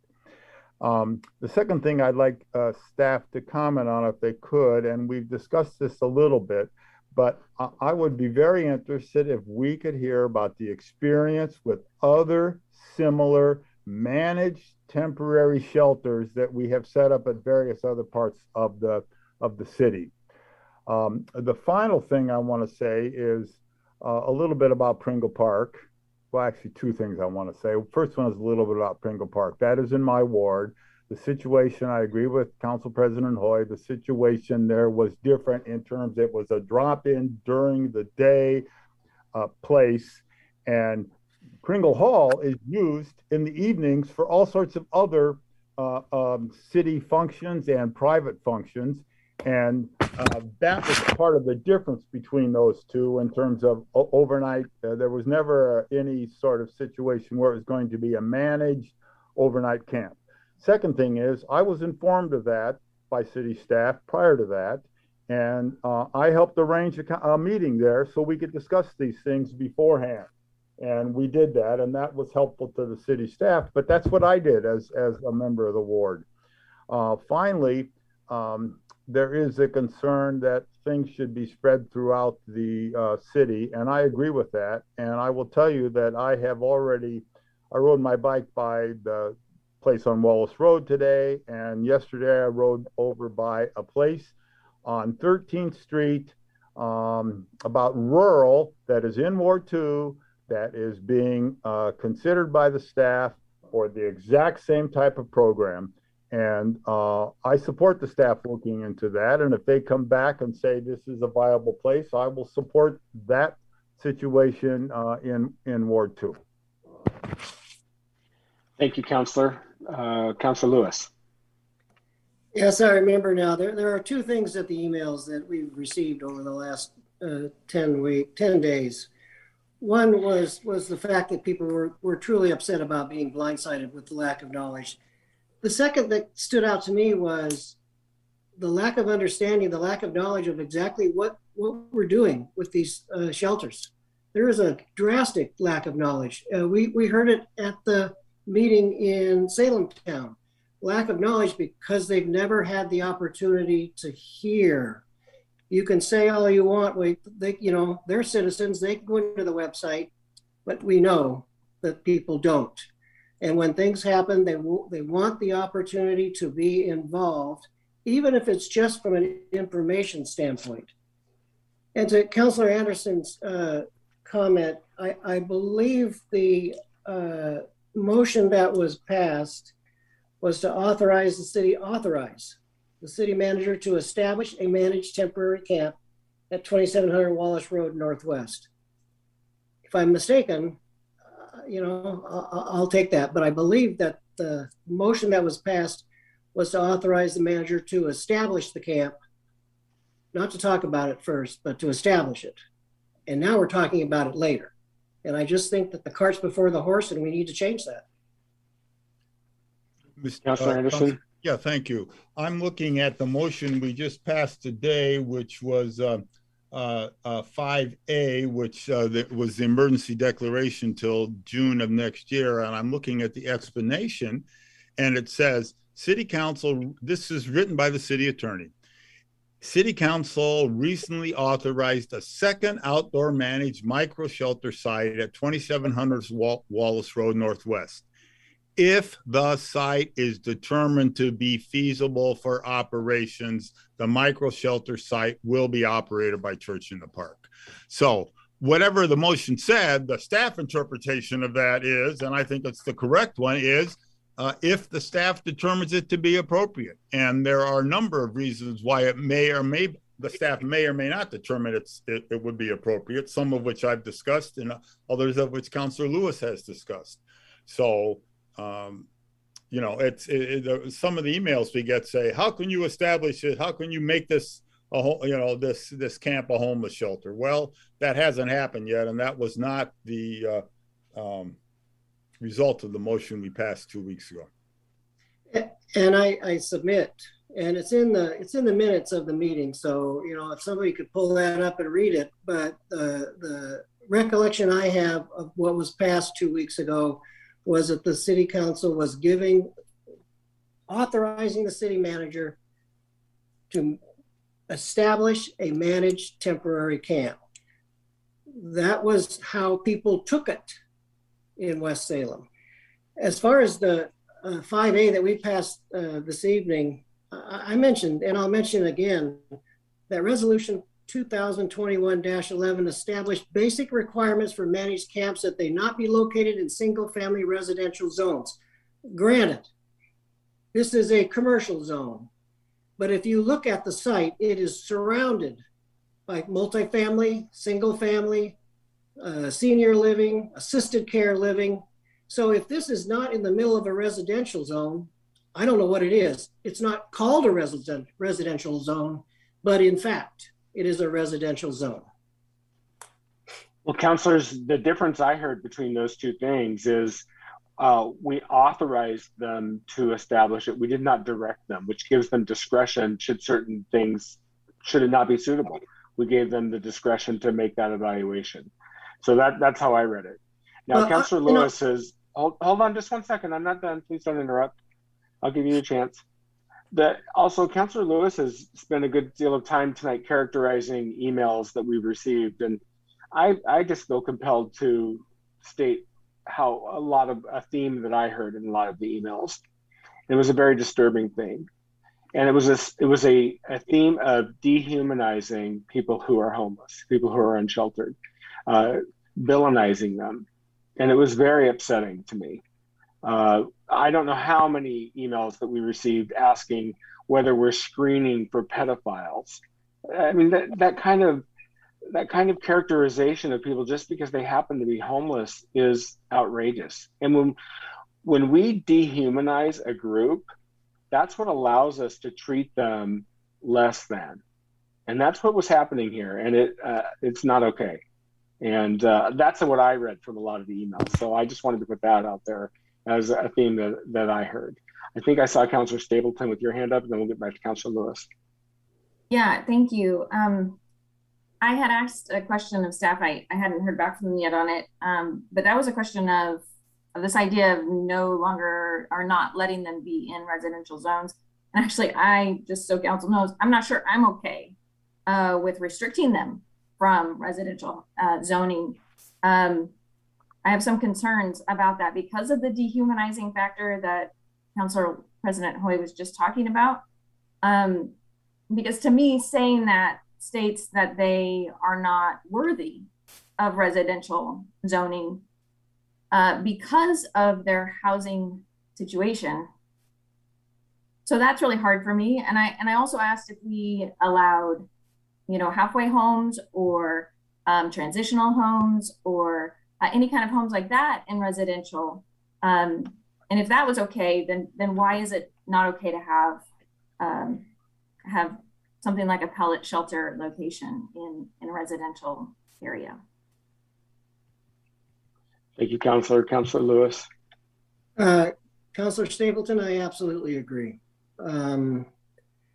If I were one of those 60 people who would be in the shelter, I don't want to be stuck in the bowels of some park. I would rather be in a community. Heaven forbid, as I mentioned at the meeting at Salem Town, that the communities around these shelters embrace them, adopt them, bring cookies. And as you remember, that didn't get a real good sounding. But to Councilor Hoy's point, I absolutely agree. Some of the comments that I heard from my fellow citizens in West Salem were disgusting. I want us to think about separating those two issues. The lack of communication caused such a level of anxiety that the worst was brought out in people. But for that lack of communication, there still would have been people who who made those comments, but I don't think it would have been as great. And I believe we would have avoided the situation to a great extent if we had just communicated up front and then went for the authorization. I'm not asking to slow things down. I'm asking to take a step sideways.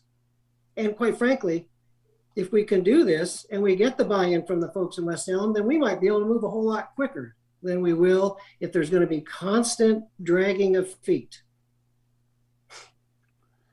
Thank you, Councilor. Mr. Powers, did you have anything you wanted to add to this conversation, or other staff members? Thank you, Council President Hoy. This discussion has been very helpful for staff. The unsheltered crisis continues, as evidenced by your action earlier this evening. A crisis that really doesn't have any sign of ending, as was, I think, shared by several councilors. The difficulty in locating sites has just increased. We're trying to land on the head of a pin, frankly. We're looking at city-owned property. We're looking at city-owned property that's unused or underused, and with that comes, other challenges. There is no perfect or ideal site. Outreach was done. Clearly, we need to do better next time, and we will do better next time. We certainly welcome any proposal, any offer of alternate locations. And we will run those down as quickly as possible, because the urgency of the crisis continues. And I want to really reinforce what was stated earlier, and that is no site, including Wallace Road, will proceed if the analysis indicates that it's not workable. If it's not workable for the people that need the help, and Gretchen Bennett can speak to the unsheltered residents, the unsheltered neighbors who would be helped at this site and who are being helped at other managed shelter locations.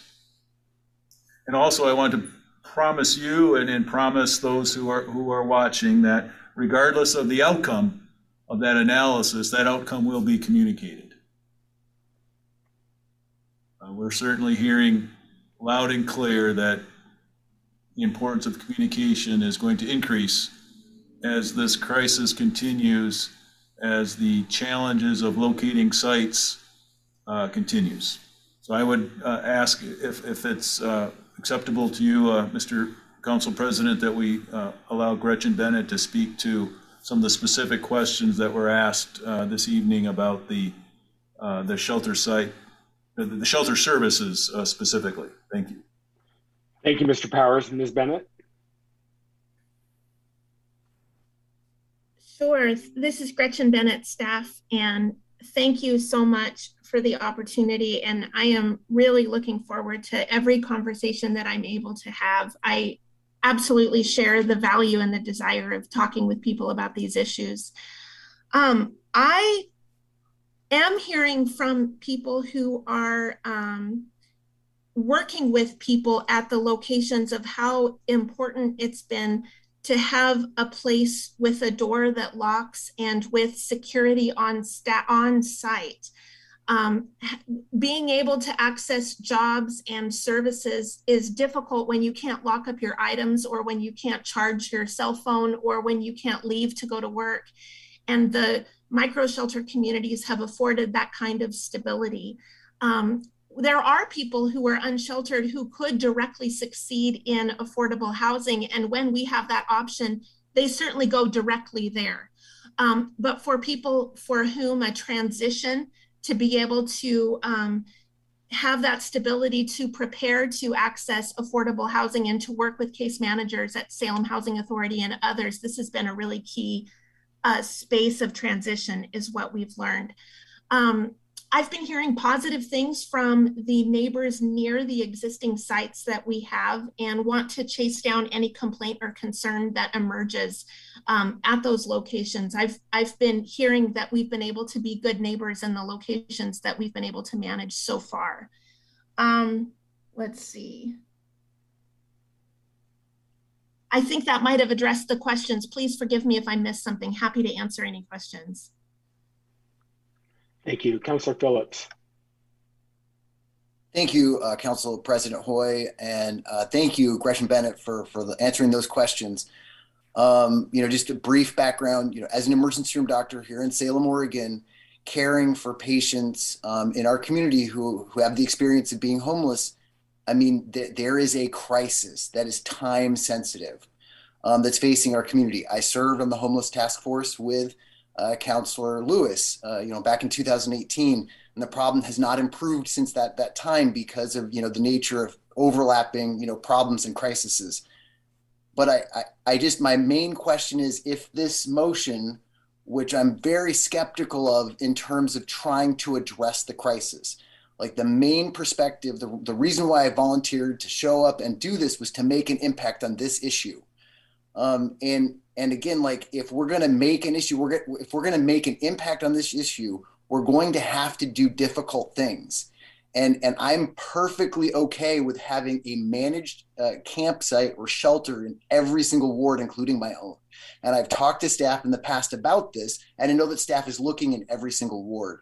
But my fear is if this motion were to proceed tonight, is that it would slow things down when this is in fact a time-sensitive crisis. Can you speak to that? Is if we change our mind from 2 weeks ago and approve this motion, would you foresee it slowing things down? I think it would depend on the timing of when we have clarity on the two questions. We're at work right now on Councillor Lewis's direction. I'm listening to every site recommendation and being open to any meeting or gathering. We have another one that we're contemplating in partnership with the neighborhood association. I suppose at some point one has to call at what point when we conclude there's no other site suggestions emerging. We're also studying the feasibility. Despite the initial maps telling us that the area was not a wetland, for example, input caused us to pause and take another look at that. And I won't place micro shelters on the site unless we confirm it's actually feasible. And the additional input has led to further research on that. So we're already at work on the two directions. And so I suppose if, like, let's say, for example, I get no new inquiries or suggestions, but we're a week or two away from a council meeting, it could cause a delay of that week or two to need to come back and ask the question. I suppose it would be a matter of timing. But just to clarify, and I process by speaking out loud, so thank you for bearing with me. What I'm hearing you say is if there's a flood issue that makes this not feasible, it would not happen. I heard that from you as well as the city manager. And I trust you. I mean, I believe that we authorized the city staff to proceed with looking into creating managed camping or sheltering at the old UGM, and it was found unfeasible. Am I incorrect in how we proceeded on that? You're not. We have two examples of initially authorizing an idea and then upon further study it not working. Windows to the west and old UGM. I should clarify the other part of the parcel at Wallace is paved. So certainly if the grassland is confirmed to be wetland, that's a stop on the grass. The current city-owned piece of land that is paved, we're trying to understand, is it feasible? How many would be feasible on that? And then should we access the ODOT portion, that would expand feasibility. So there's really three pathways of inquiry right now that we're researching on the Wallace site. You're absolutely correct in your understanding that if we discover something that causes a site to be unfeasible, we will not proceed. Thank you. I trust you, and thank you for confirming that. Thank you. Are there other questions or comments? Councilor Lewis. You're on mute, Councilor. You're on mute, Councilor.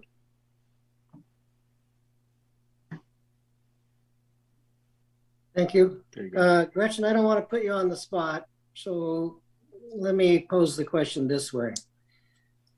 If you could go back in time, would you be more deliberate about communication with the folks around the site? Or do you think we've done a job that we can be proud of?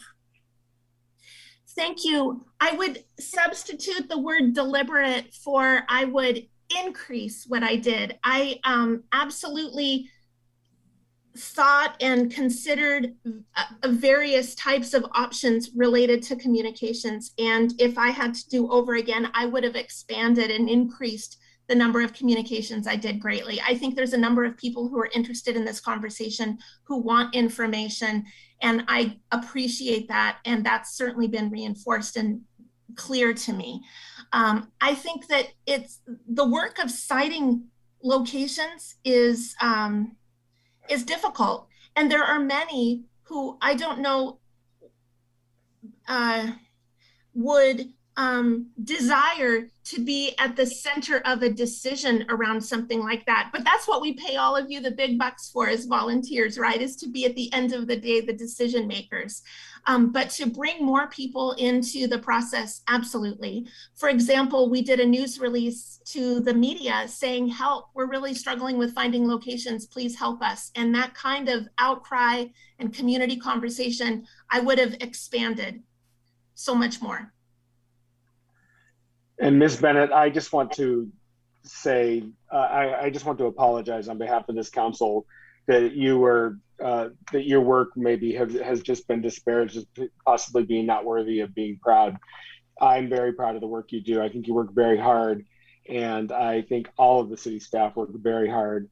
And could we do things better? Of course, sometimes we could do things better, but you're being pulled in 1,000 directions. You're one person doing a monumental job, and I appreciate your work very much.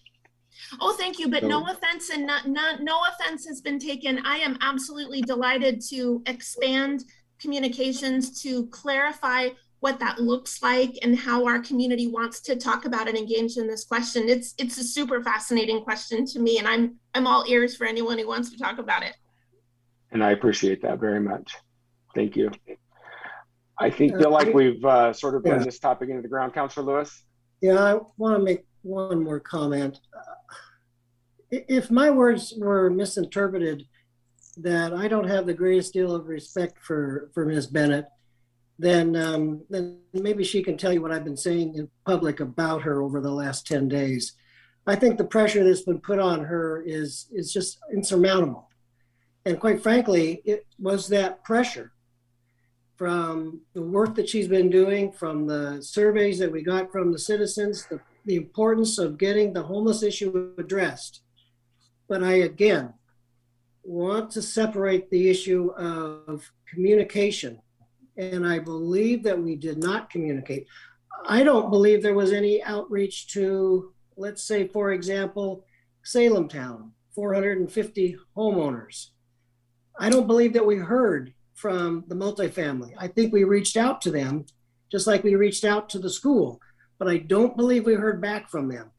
And whether that's because they were doing the ostrich interpretation or not, the folks were not communicated with. And I believe that that set us on the wrong track. We have an opportunity to right that track. And if I go back to the motion, we'll hold off the approval until the staff is done with their work. So it's not going to slow things down, with the exception of the possible idea of staff finishes their work on Tuesday and it's 2 weeks before the next council meeting. Thank you, Councilor. So by way of reminder, the question before us is, are we going to reconsider our earlier decision? So if this were to pass, then we'll have a chance to debate the topic. And if it doesn't, then we wouldn't, I suppose. But so just as a reminder, that's the actual question before us right now. The first question is, shall we reconsider our previous action, as I understand it? Mr. Atchison, is that correct? That's correct. So everybody's clear? Thank you. If there's nothing further, I'll ask the recorder to call the roll. Councilor Nordijk. I'm sorry, my connection is unstable. Can you repeat that, please? Are you calling the vote on Councilor Lewis's motion? Yes. Yes. The question is, shall we reconsider our previous vote? The question is, shall we reconsider? I vote nay. Councilor Lewis. Yes. Councilor Stapleton. No. Councilor Anderson. No. Councilor Phillips. No. Councilor Leung. Yes. Councilor Gonzalez. Yes. Excuse me? Yes. Thank you. Councilor Hoy. No. And Mayor Motion Bennett fails. is absent. Motion fails. Thank you. All right. On to pulled consent items. Councilor Anderson, item 3.3C. You're on mute, Councilor. I move staff recommendation. Do we have a second? Second. Seconded by Councilor Leon. Thank you. If I may speak to it, and all Yes, these please. 3C, 3E, and 3F are all kind of connected. And so my comments on 3C, which is the first one, I think will relate to all of them. I'm interested in a couple things. First one is, why is it necessary to buy the entire parcel versus just buying the parcel needed for the actual right-of-way of the Marine Drive? And the second one is, at one point, I think we had, I don't want to, either $8 million or $3 million. I can't remember which it was. I think it was $8 million. So I would also want to know, how far are we? How much of that money is left? Do we anticipate we'll be able to buy all the right-of-way? Those are the questions I have for staff.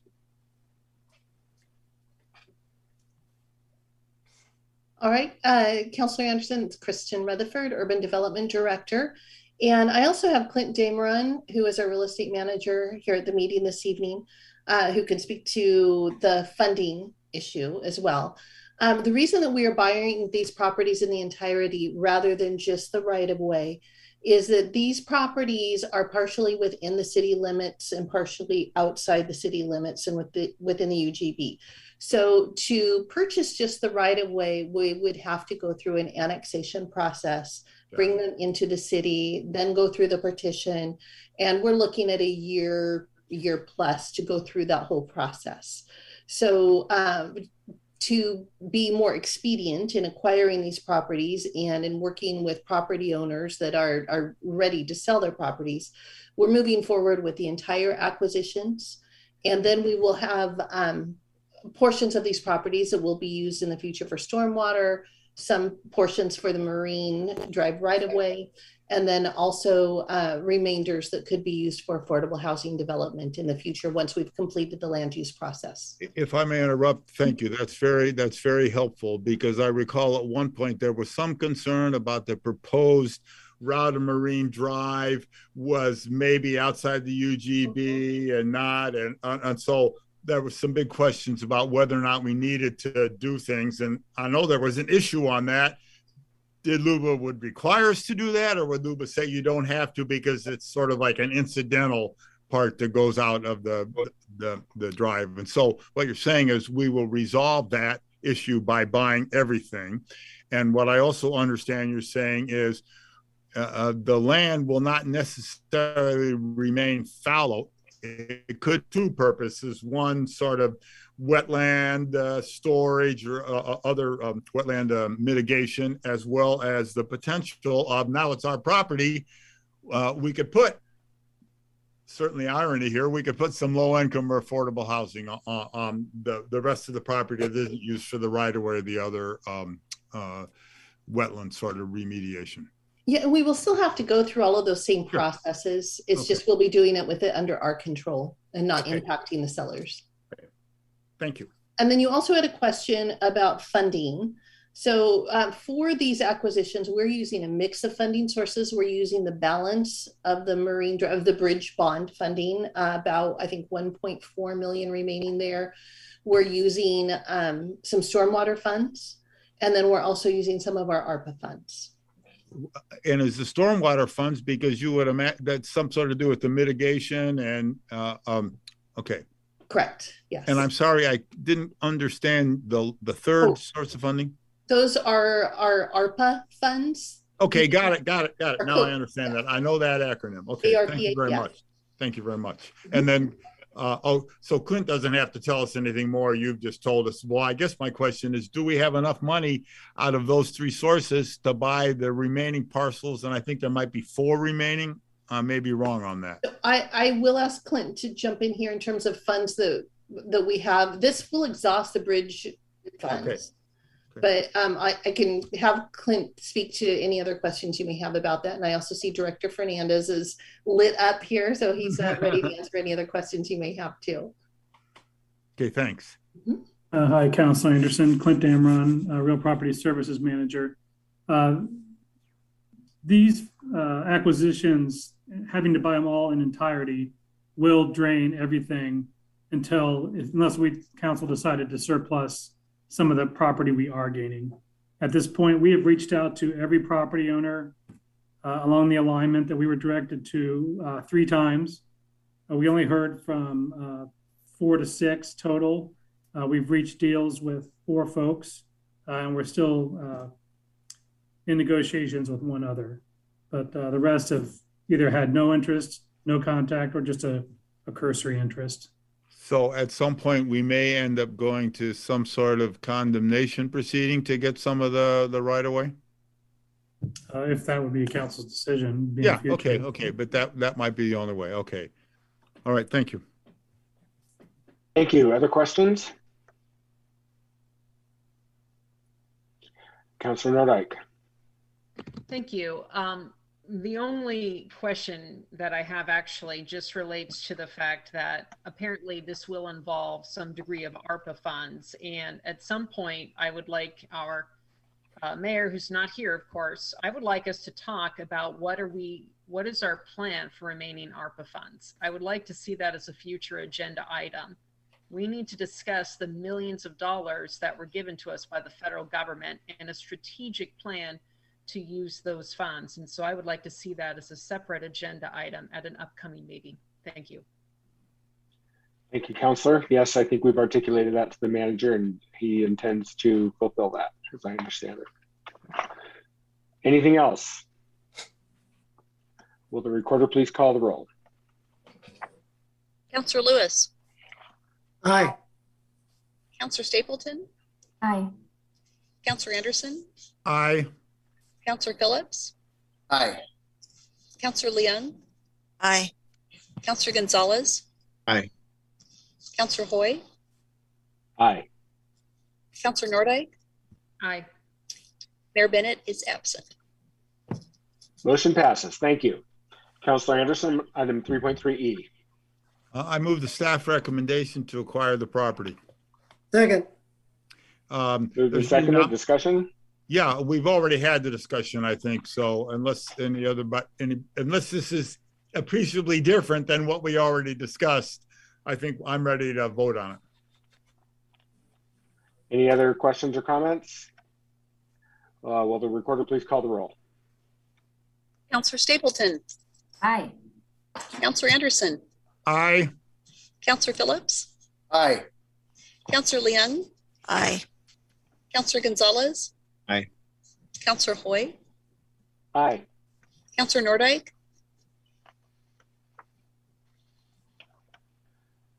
Councilor Nordyke. I think she's frozen. We'll go back. Councilor Lewis. Aye.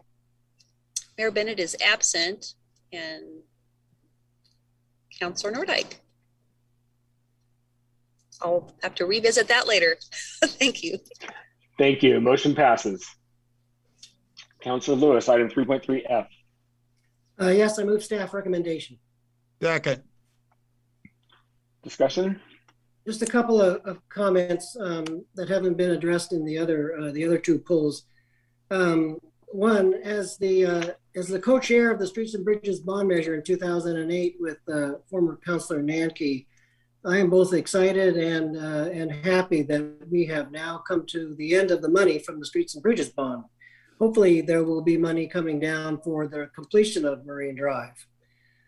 Marine Drive, as hopefully we will remember, was on the top of the list of the Congestion Relief Task Force. And so it's good to see at least that movement happening. But the one thing I wanted to add, especially for the folks in West Salem, the purchase of these properties will allow us to have ownership on what will become Beckett Street. Beckett Street is one of those connections between Wallace and Marine Drive, making it crucial for the functionality of Marine Drive. And so I couldn't be happier about that. And hopefully everybody will agree. Thank you, Councilor. Anything else? Any other discussion? If the recorder will please call the roll. Councilor Anderson. Aye. Councilor Phillips. Aye. Councilor Leung. Aye. Councilor Gonzalez. Aye. Councilor Hoy. Aye. Councilor Nordyke. Aye. Councilor Lewis. Aye. Counselor Stapleton, Aye. and Mayor Bennett is absent. Motion passes. And does the city recorder want to go back to Councilor Nordyke on our previous vote? Absolutely. Counselor Nordyke, how would you like to register your vote for item 5.D? One moment. I apologize for the connectivity issues, everyone. So that would have been item 3.3E. Oh, okay. Sorry, I heard something different there. 3.3E. My vote is aye. Thank you. Motion still passes. Thank you. All right, that concludes special orders of business. We have one information report. I don't know if I've ever seen just one information report, but that's what we have tonight. Anything on that for staff? Or any comments? Seeing none, we are on to ordinances and first readings. Item 7.1A, City Recorder, please. Ordinance Bill number 1121, an ordinance relating to general assessment procedures, amending SRC 21.090. Councilor Anderson, do you have a motion? Yes, I do. I move staff recommendation that we conduct first reading of ordinance bill number 1121 to adopt a 0% interest rate on assessments of certain infrastructure projects and schedule a second reading of the ordinance. Do we have a second? Second. Any discussion? Will the recorder please call the roll? Counselor Phillips. Aye. Counselor Leung. Aye. Counselor Gonzalez. Aye. Counselor Hoy. Aye. Counselor Nordyke. Aye. Counselor Lewis. Aye. Counselor Stapleton. Aye. Counselor Anderson. Aye. And Mayor Bennett is absent. Motion passes. Item 7.1B, City Recorder.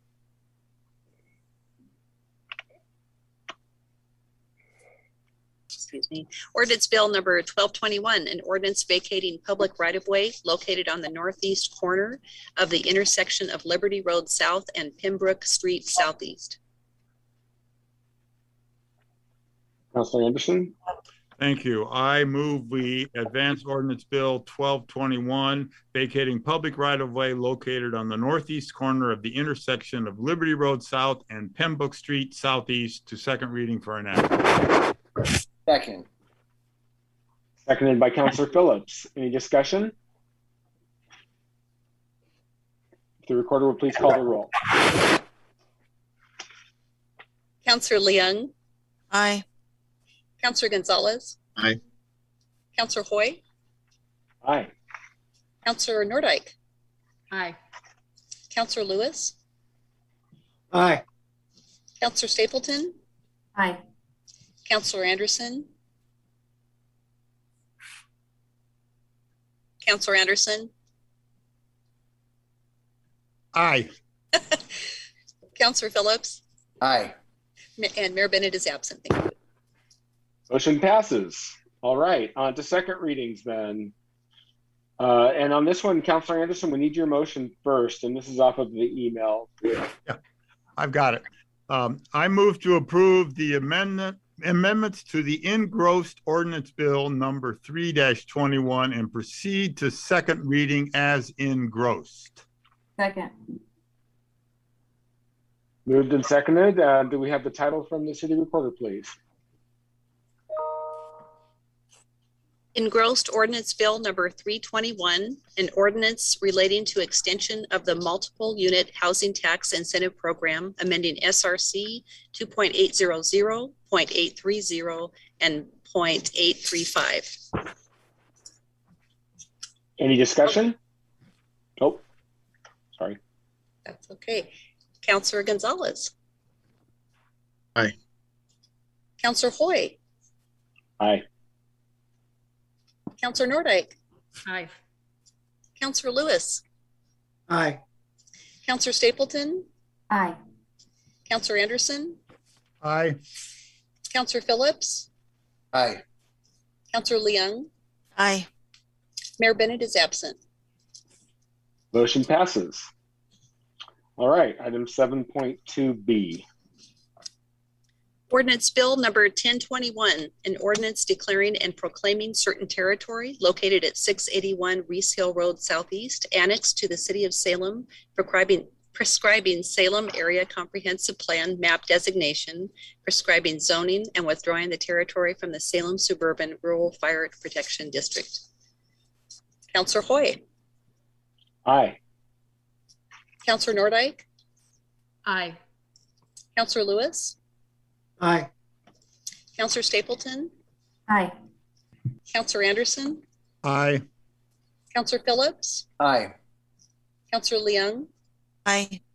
Councillor Gonzalez. Aye. Mayor Bennett is absent. Motion passes. And just confirming from staff that we have nobody signed up under number 8. Is that correct? That's correct. Thank you so much. I just want to thank you all for taking this journey with me tonight. I think it went all right. I think we had good discussion. I appreciate everybody's comments. I appreciate all of your service to the city. So with that, we are adjourned.